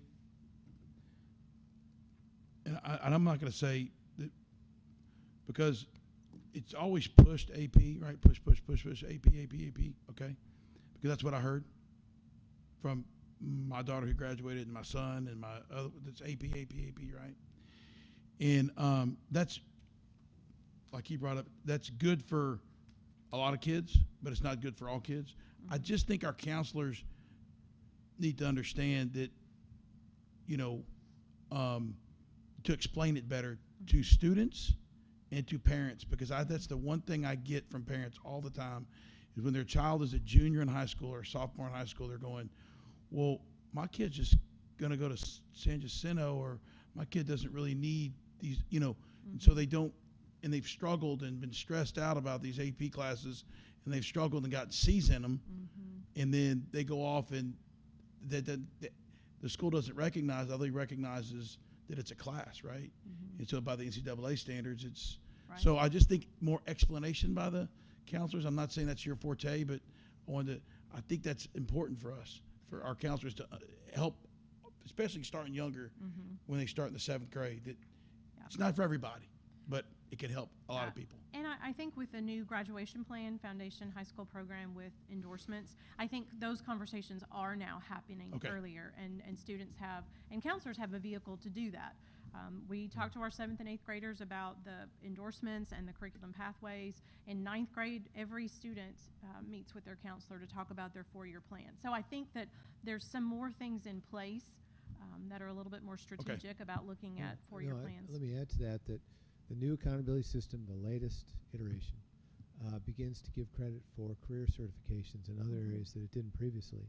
That will drive more folks towards dual credit and towards other vocational type offerings once there's muscle behind it, which is the accountability system. Looking at our AP Scholars, we had a significant increase in the third one, AP Scholars with distinction. This school year went from 137 to 183. Those are students that have an average score of 3.5 and a 3 or higher on 5 exams. So we've got, students, they're more than just taking one. We've got even more students taking multiple exams. Is there a, for earning those distinctions, I'm sorry, is the students, obviously the work is its own reward, right? But is this the basis for like any scholarship competitions or anything like that? It depends on the scholarships. It depends on the universities. No. Some, I mean, it would be good to be able to put that on your on any college application to say that I was an AP Scholar with distinction.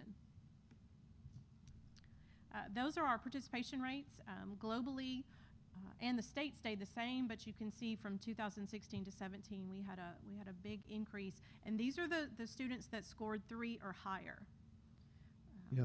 This is another incredible statistic. You've heard me say this every year. If you continue to increase the percentage of kids who are taking AP tests, and yet you're able to maintain or waver around there between 55 and 60%, that is awesome. Because generally, the bigger the pool, the lower the results. That one's so that's when you look at 2007 to 2017, we had a 500% increase or 5 times the number of students testing, but then also look at the number of passing AP exams. Like Dr. Kelly said, ours both are increasing. Typically, when you have a significant increase, your scores kind of dip a little bit because you're introducing more students that are newer to that coursework. Now, eventually, we're going to hit a cap. Absolutely. And when that happens, hopefully we'll continue to see performance increases. Continue to increase. Without having enrollment increases. Right. Okay. Right. That's a high bar. That's the goal. Well, I mean, yeah, that's yeah. Absolutely. But in an earlier slide, she showed how the pre-AP enrollment is beginning to plateau. I don't necessarily think of that as a bad thing because, as Mike was saying and others, the dual credit is playing a more important role as we move forward. Yes. We also have for ACT and SAT, we have our most recent ACT performance. Texas went down just a little bit, and we increased. We went from 22.8 up to an average of 23.1. So we saw an increase in ACT performance. When we look at SAT performance and participation, they don't have the official 2017 data yet. Usually comes out in November. So that is our data for 2016. And so you can see again from 15 to 16, our student testing increased. Our overall average score went down a little bit, but compared to the increase in the number of students participating, we're still really, really proud of those results. And the next slide I thought would be interesting. We may not have seen for 15-16, but when you look at Pearland average scores on SAT as compared to Texas and the total group, we still have a higher average score. So in all 3 areas. Is that what's meant by the Global. total group? Yeah, total group is global. Okay. Now, do we have a breakdown? And I don't know if it's really essential, but do we have a breakdown by campus? Yes, sir, we do. In fact, Charles asked for that, And and I sent it demographics. at about Right. 30 minutes before the meeting. Now, from what I understand, with all the factors, it's really kind of unreasonable to look and compare, especially Turner High School, Dawson High School. I mean, Right. Totally different universes. So these averages Is our district. are district averages, right? Yes. Okay. And then the last piece, again, and this is the most up-to-date information that we have, is the total participation of ACT and SAT. So this is the graduating seniors that took either ACT or SAT.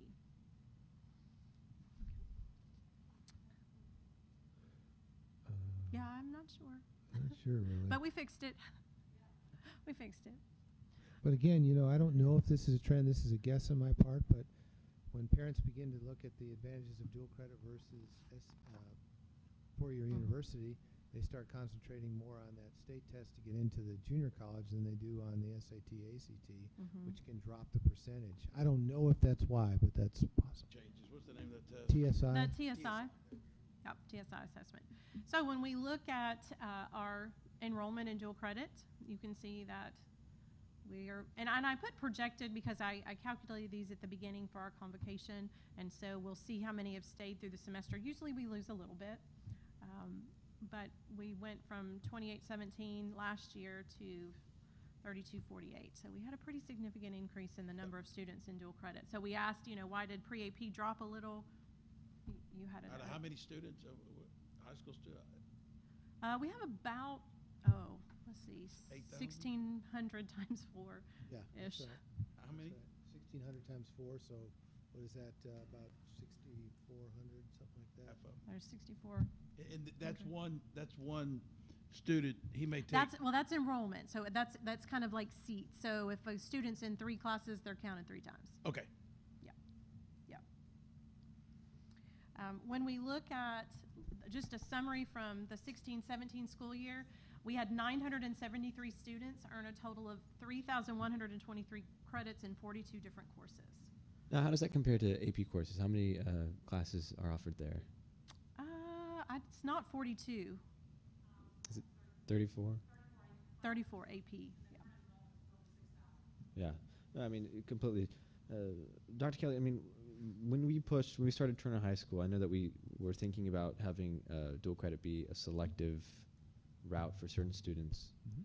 But from what I've seen, it would be amazing if every kid graduated from Pearland ISD with an associate's degree and was able to jump into their junior year of college. Now, that may not be the route for everybody. That's a very ambitious route. Very ambitious. Very. But the potential, the yield of that would be incredible. Well, I mean, and even some students that aren't, I mean, my own son's going to have 27 hours. Now, he's not going to have his associates, but he's going to have 27 hours of that core curriculum that he would typically need. So, you know, I think that, yes, associates may be the best, but there may be some courses that, depending on what they're doing after high school, they may not need. right. that are You know, I part of haven't that. thought about it, in depth, Mike, but the new accountability system, which I think is still in the form of we can give input to the state on certain measures within the domains, is calculating they're going to set a threshold for the number of college hours completed in order for you to get certain points towards your accountability system. And that's intriguing to me. For example, they might say, what percentage of your graduating senior class has 12 or more hours of college credit? I think that's at least the way to get at it. The associate's degree, having two kids myself who went through Turner, is extremely ambitious, except if you're pretty bright and pretty hardworking from 9th grade on. It's pretty difficult, man. It's Right, but if we shoot high, Yeah. you know. This is probably one of my favorite slides, and Dr. Kelly mentioned this. And this total is just, you know, looking at our dual credit and our AP exam of 3 or higher. Just in the 16-17 school year, we saved parents potentially almost $8 million in tuition costs, based on the tuition and required fees at A&M. Well, yeah, it's the most expensive school. Donkulous. I mean, It's the best school. not the best school. There's other schools out there. We were all in harmony until that moment. That's a good one. Hey, it's true. It's not the best school. But I mean, I think overall we're headed towards world class. You know, I don't think that's a target that you ever reach, you know, because you want to continue growing and continue moving forward and raising that bar. But we definitely have amazing teachers, principals, administrators, staff, parents, students working together to do what's best for kids. Dr. Nixon, may I say that you have done an incredible job as Director of Testing and Evaluation. Thank you. Now we're giving you an even more challenging position, but I know you will excel. We're gonna So, see great things. Doesn't that executive director, is that executive director position? Yes. Good. yes, it is. Thank you so much. Thank you. Dr. Nixon, I had one other question Yes, that I sir. forgot about on the campus performance objectives. When you mentioned that all of our campuses met the Standard. accountability standards, that means that we hit our targets for growth. That means the index That for mean- state accountability. So Okay. each campus met index 1, 2, 3, and 4 Okay. for state accountability. State. Does that mean that we met it all for our Oh, local no. campus No, no. performance objectives? No. No. Okay. That's where our star incentive pay is based. Because to summarize that, in order, Charles, to reach our own MET standard, we need to go 1/5 of the way between that score and 100% Perfect, right. passing.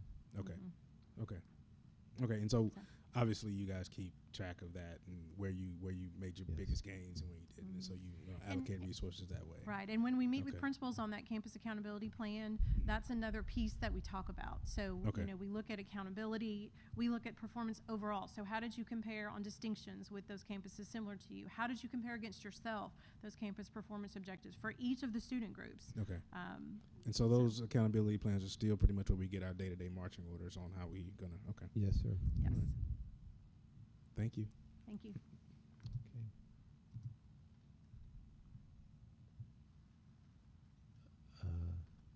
And our very last item, are we ready? Okay. Overview of bond project costs. The intention of this was an answer to a request from the board last month or last 2 months that we show basically where we're at. And basically what you see is all good news so far in the areas that we can say, you know, with definite knowledge that we know, okay, this is how much it's going to cost. A whole bunch of that obviously is not yet known. Charles wrote me about the IT area, And what you see on that page there in 73, basically, I had our construction folks, John and Don, put this together, so they didn't really address that. That's a separate thing. That's and I wrote that question incorrectly when I first sent it in. So yeah. So I mean, I think on that one. the bottom line with this is this should give the board reassurances that so far we're in good shape. I would also say that I'd love to see us continue to be in good shape and actually finish these projects significantly under budget. I'm not at all projecting that, but if we did, remember back to when you got to spend $35 million on Pearland High School, Lawhon, and Carlston. It's good to hold on to those funds and use them as needs come up. So I may be getting ahead of myself, but Hurricane Harvey, as I think you saw in the very end of your packet, there's a prediction by PBK in terms of what they think that might do to the market over the next few years. So I'll shut up there. Any questions you might have for John or myself or anybody? I have, I had originally said something. We had our, I think, a workshop where we had y'all give a great, awesome, beautiful for Pearland High School, combining that front. I never heard anything back on the cost to change the front to match that beautiful entrance that we're combining. Y'all said they were going to bring that back. Is that something that still going to bring back to us? We still will. We're going to price that as an alternate. Okay. As a few different alternates. So when will we see the alternate type stuff? The pricing on that does not come. We'll see it at we plan to bring that to the February board meeting. Okay. So Yep. These are alternate projects? Yes, we've got. Explain that for me. Well, what we do is we price what we call the base bid, and that's just keeping the facade as it is. And then we'll have a couple different additive alternates to add the different components, the overhang shade, the brick pilasters, and the metal panels. So we should have 3 alternates for that. And that's just for Pearland. Does that come with other projects too? There are alternates on most of these projects to cover different things where we're not sure either that we want to do them or we're going to have the money to do them. Sure. So this gives us a chance to see what the market pricing is for those, and then we can make the decision. So whatever those come back at, we'll make the recommendation to the board, so you'll have a chance to, you'll have the opportunity to approve all those alternates. So for instance, and I'm using the Pearland High School one because that's the one we talked about. So the entrance, whatever it was, and then we suggested that it's going to be additional money to change the front of it to make it look all the same, right, as the entrance? Correct. So if you we remember, will see a alternate design that, because we only saw a little. Oh, now you know what, Lance? I think you missed the meeting where he brought back pictures of each of the 3 I only missed one, so. I think that's right. Because I think I remember thinking, oh, this is something important to Lance. So when we do get back to this, sorry about we that. bring it forward with the illustrations and show the work you've done there. Yeah. Okay. We'll Sorry. bring it back. In the meantime, maybe John, we email Lance what Absolutely. those different looks. I missed one meeting. That was it. I couldn't swear that was right. Okay, so you'd say February for alternate designs and things. Okay. In February, we'll bring back the GMP, recommending a GMP for Pearland High School, yes. Any questions, board? Okay, I got a couple of things, Mr. Posh, and if you need to get back to me on any of this, no problem. I'm kind of shooting. All right, I know we still have some work going on at Carlston. Do we still have work going on at Lawn as well? Okay, John and Don are not in charge of the old That's stuff. the old bond. Okay. Yeah, that'd be the Mr. old bond money. Okay. Mr. Berger, if he's here, still here. Lawrence? We can talk later. Don't worry about it. Larry, how are we doing? And I don't know if you know this off the top of your head, but how are we doing in terms of final cost for Carlston, Lawhon, and Pearland? Anything left? Or final date? Is this? Final date, you got about 2 weeks. Okay. Law's pretty much done. We're doing punch list items, Carlston, we're waiting for the restroom to get finished. Okay. We have the facade of the old awning. Right. Final cost, Carlston's over budget by about $96,000. Law's under budget by about $176,000. Yeah.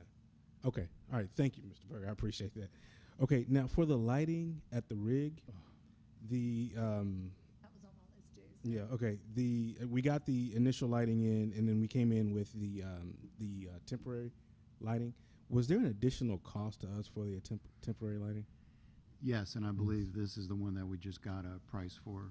No, that's actually, the temporary line that we put up there is not additional cost to you. That came out of our M&O budget. Okay, that came out of M&O. But Okay. you had a figure for that, didn't you, Larry? At some point, you gave me a figure for that. How much we were spending on the additional lighting beyond the.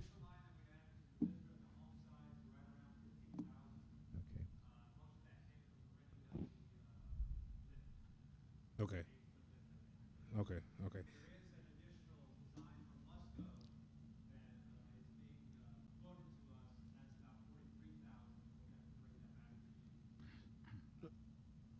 That's part of the bond, the 43,000? It will be.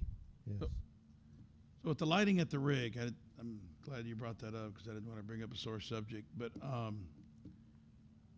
first off, let me just say this. When the rig was built many moons ago, the idea to put those lights right there was a terrible idea. Okay? Period. And the fact that we don't want to move the lights, because right now, whatever sport it is, or whatever activity is going on, if you look up, you're blinded on the field. I was down there, and it's not good. So, trying to catch whatever, a baton or whatever it is, and it hits that light, it's just not good. And so that's why most stadiums have the lighting behind the stadium, so it projects down, and it doesn't necessarily get always in your eyes. Now, I was down on the field, and I know everybody's talking about the lighting that comes down on the stands, but I was down on the field again. I looked up; it's still pretty dark, but I know there's a significant cost to move the poles, and I heard that. But if we're going to try and fix the rig up and not build another stadium like most other districts are doing, then I think we need to do it right while we have bond money. And if it's going to be additional cost, let's do it right the first time instead of trying to. But let me Lance, were you able to go to this last Friday night's game? Yes, I was there. Okay, because It's on the field. It's a lot better. It's a lot better, but it's still not very good. And remember, we still have the design of the press box to go, and I think that will also give us some additional capabilities. I don't know the price of of moving the 4 poles, but I'm guessing it's huge. 200,000. It's more than that. How much? Way more. The price to replace the poles where they are currently, the original price when we got in was about $798,000. To move the poles behind the rig, or not to move them, or cut them and put them on the back, or to move the poles from where they are was more than the budget that we had. It was $796,000 to replace the poles where they are, to get new poles to where they are currently located. To price them to get them behind the rig was more than the budget line item that we had in the bond. We're not replacing those poles. No. Or we have replaced them. The lights are already up, sir. No, the lights I know the lights are up on the poles that were existing, correct? Yes, sir. The new lights. The quote from Musco was $798,000 To replace that pole. To replace that pole and with new lights. In its with new current lights. position, though, not move the pole, just Not put moving new them poles. in their current location. Was But you do- $798,000. To cut those and add poles in the back was more out- than was It's more than the probably budget millions. that we had. Probably several million. I don't know. Would be my guess.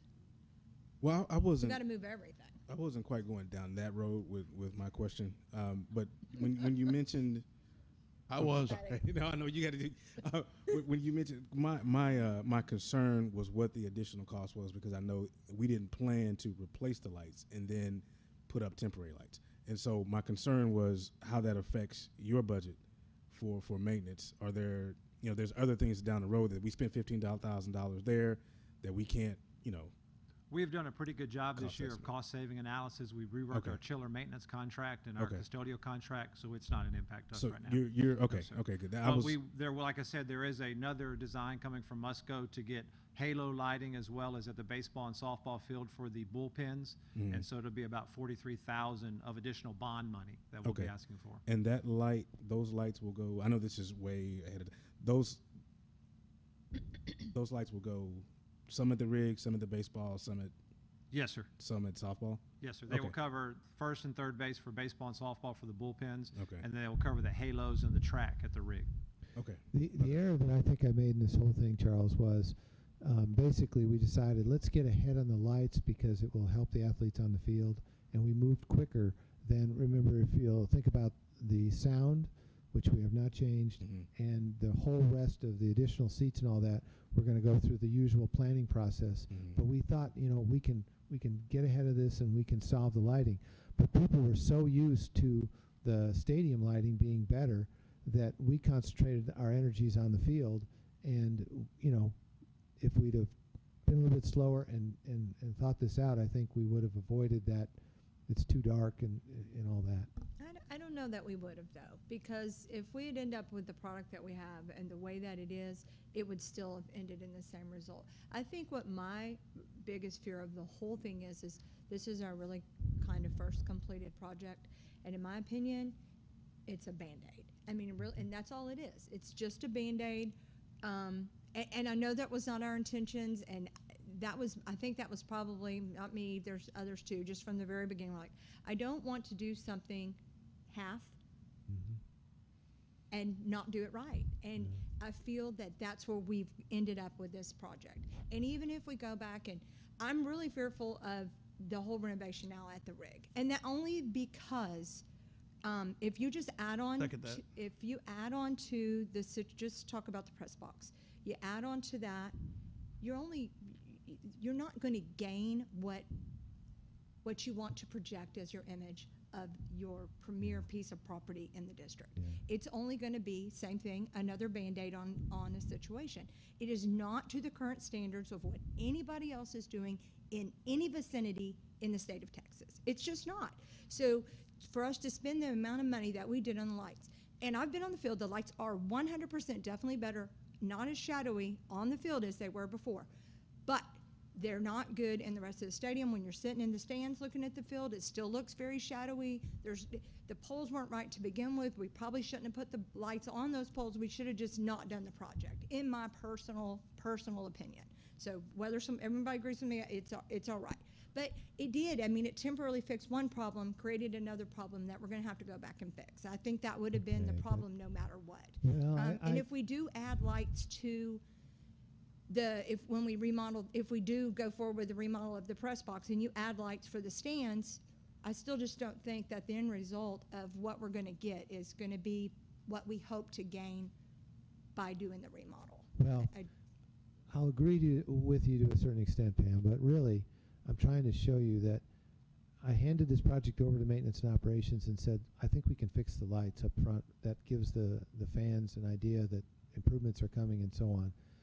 And so we did it that way. I didn't go through the careful engineering and all the other kinds of steps that probably we would have gone if we'd have looked at this as a total project. So the part I want to disagree with you is don't judge all the rest of the $220 million stuff that we've got ongoing as this is the first fruit of that. This was an attempt to get ahead of things, and we will make those lights right. Well, I'm gonna piggyback on what. That's the thing. I mean, it will be better. Don't get me wrong, but it's not going to be to the standard that.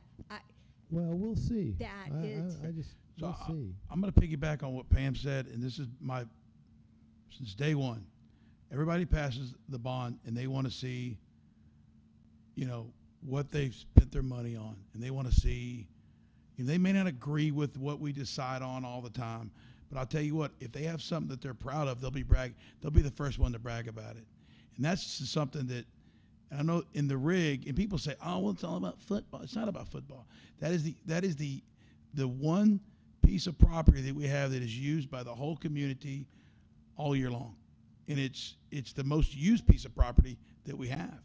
And we need to take care of it, or we're 10 years down the road, we're going to be trying to fix something else on it. And so I'm in favor of, if we need to add more money to make it right this one time, so for the next 15, 20 years, we're proud of it and we're looking at it, hey, I'm all for that too.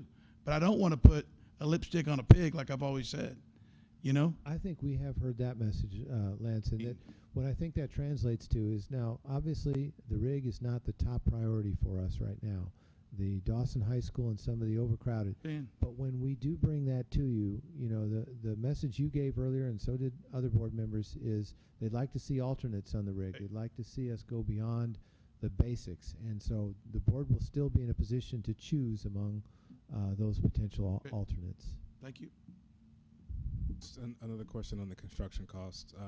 The positive variances you're seeing in the construction costs, do we expect those to stay when we're looking at the impact of the recent storms on construction materials? It's a good question. The Harvey is a little bit of a wild card, so we're not sure what the impact is going to be. Most likely they're going to go up, so that'll tighten things up on the construction costs. Okay. And we're not cutting scope for to achieve any of these savings, right? Correct. I mean, we're delivering the bond scope. Okay. Every item on there. All right. I didn't have anything else. I do thank the board, because if you remember back before we even went forward with the election, at the last minute you guys added in an additional sort of contingency there, which I think we are really feeling the benefit of. Yeah. Thank you, Mr. Posh. Okay. Any other questions, board? Nope. Yep, I'm good. All right. That's it then, right? So this meeting is adjourned at 8:10 p.m.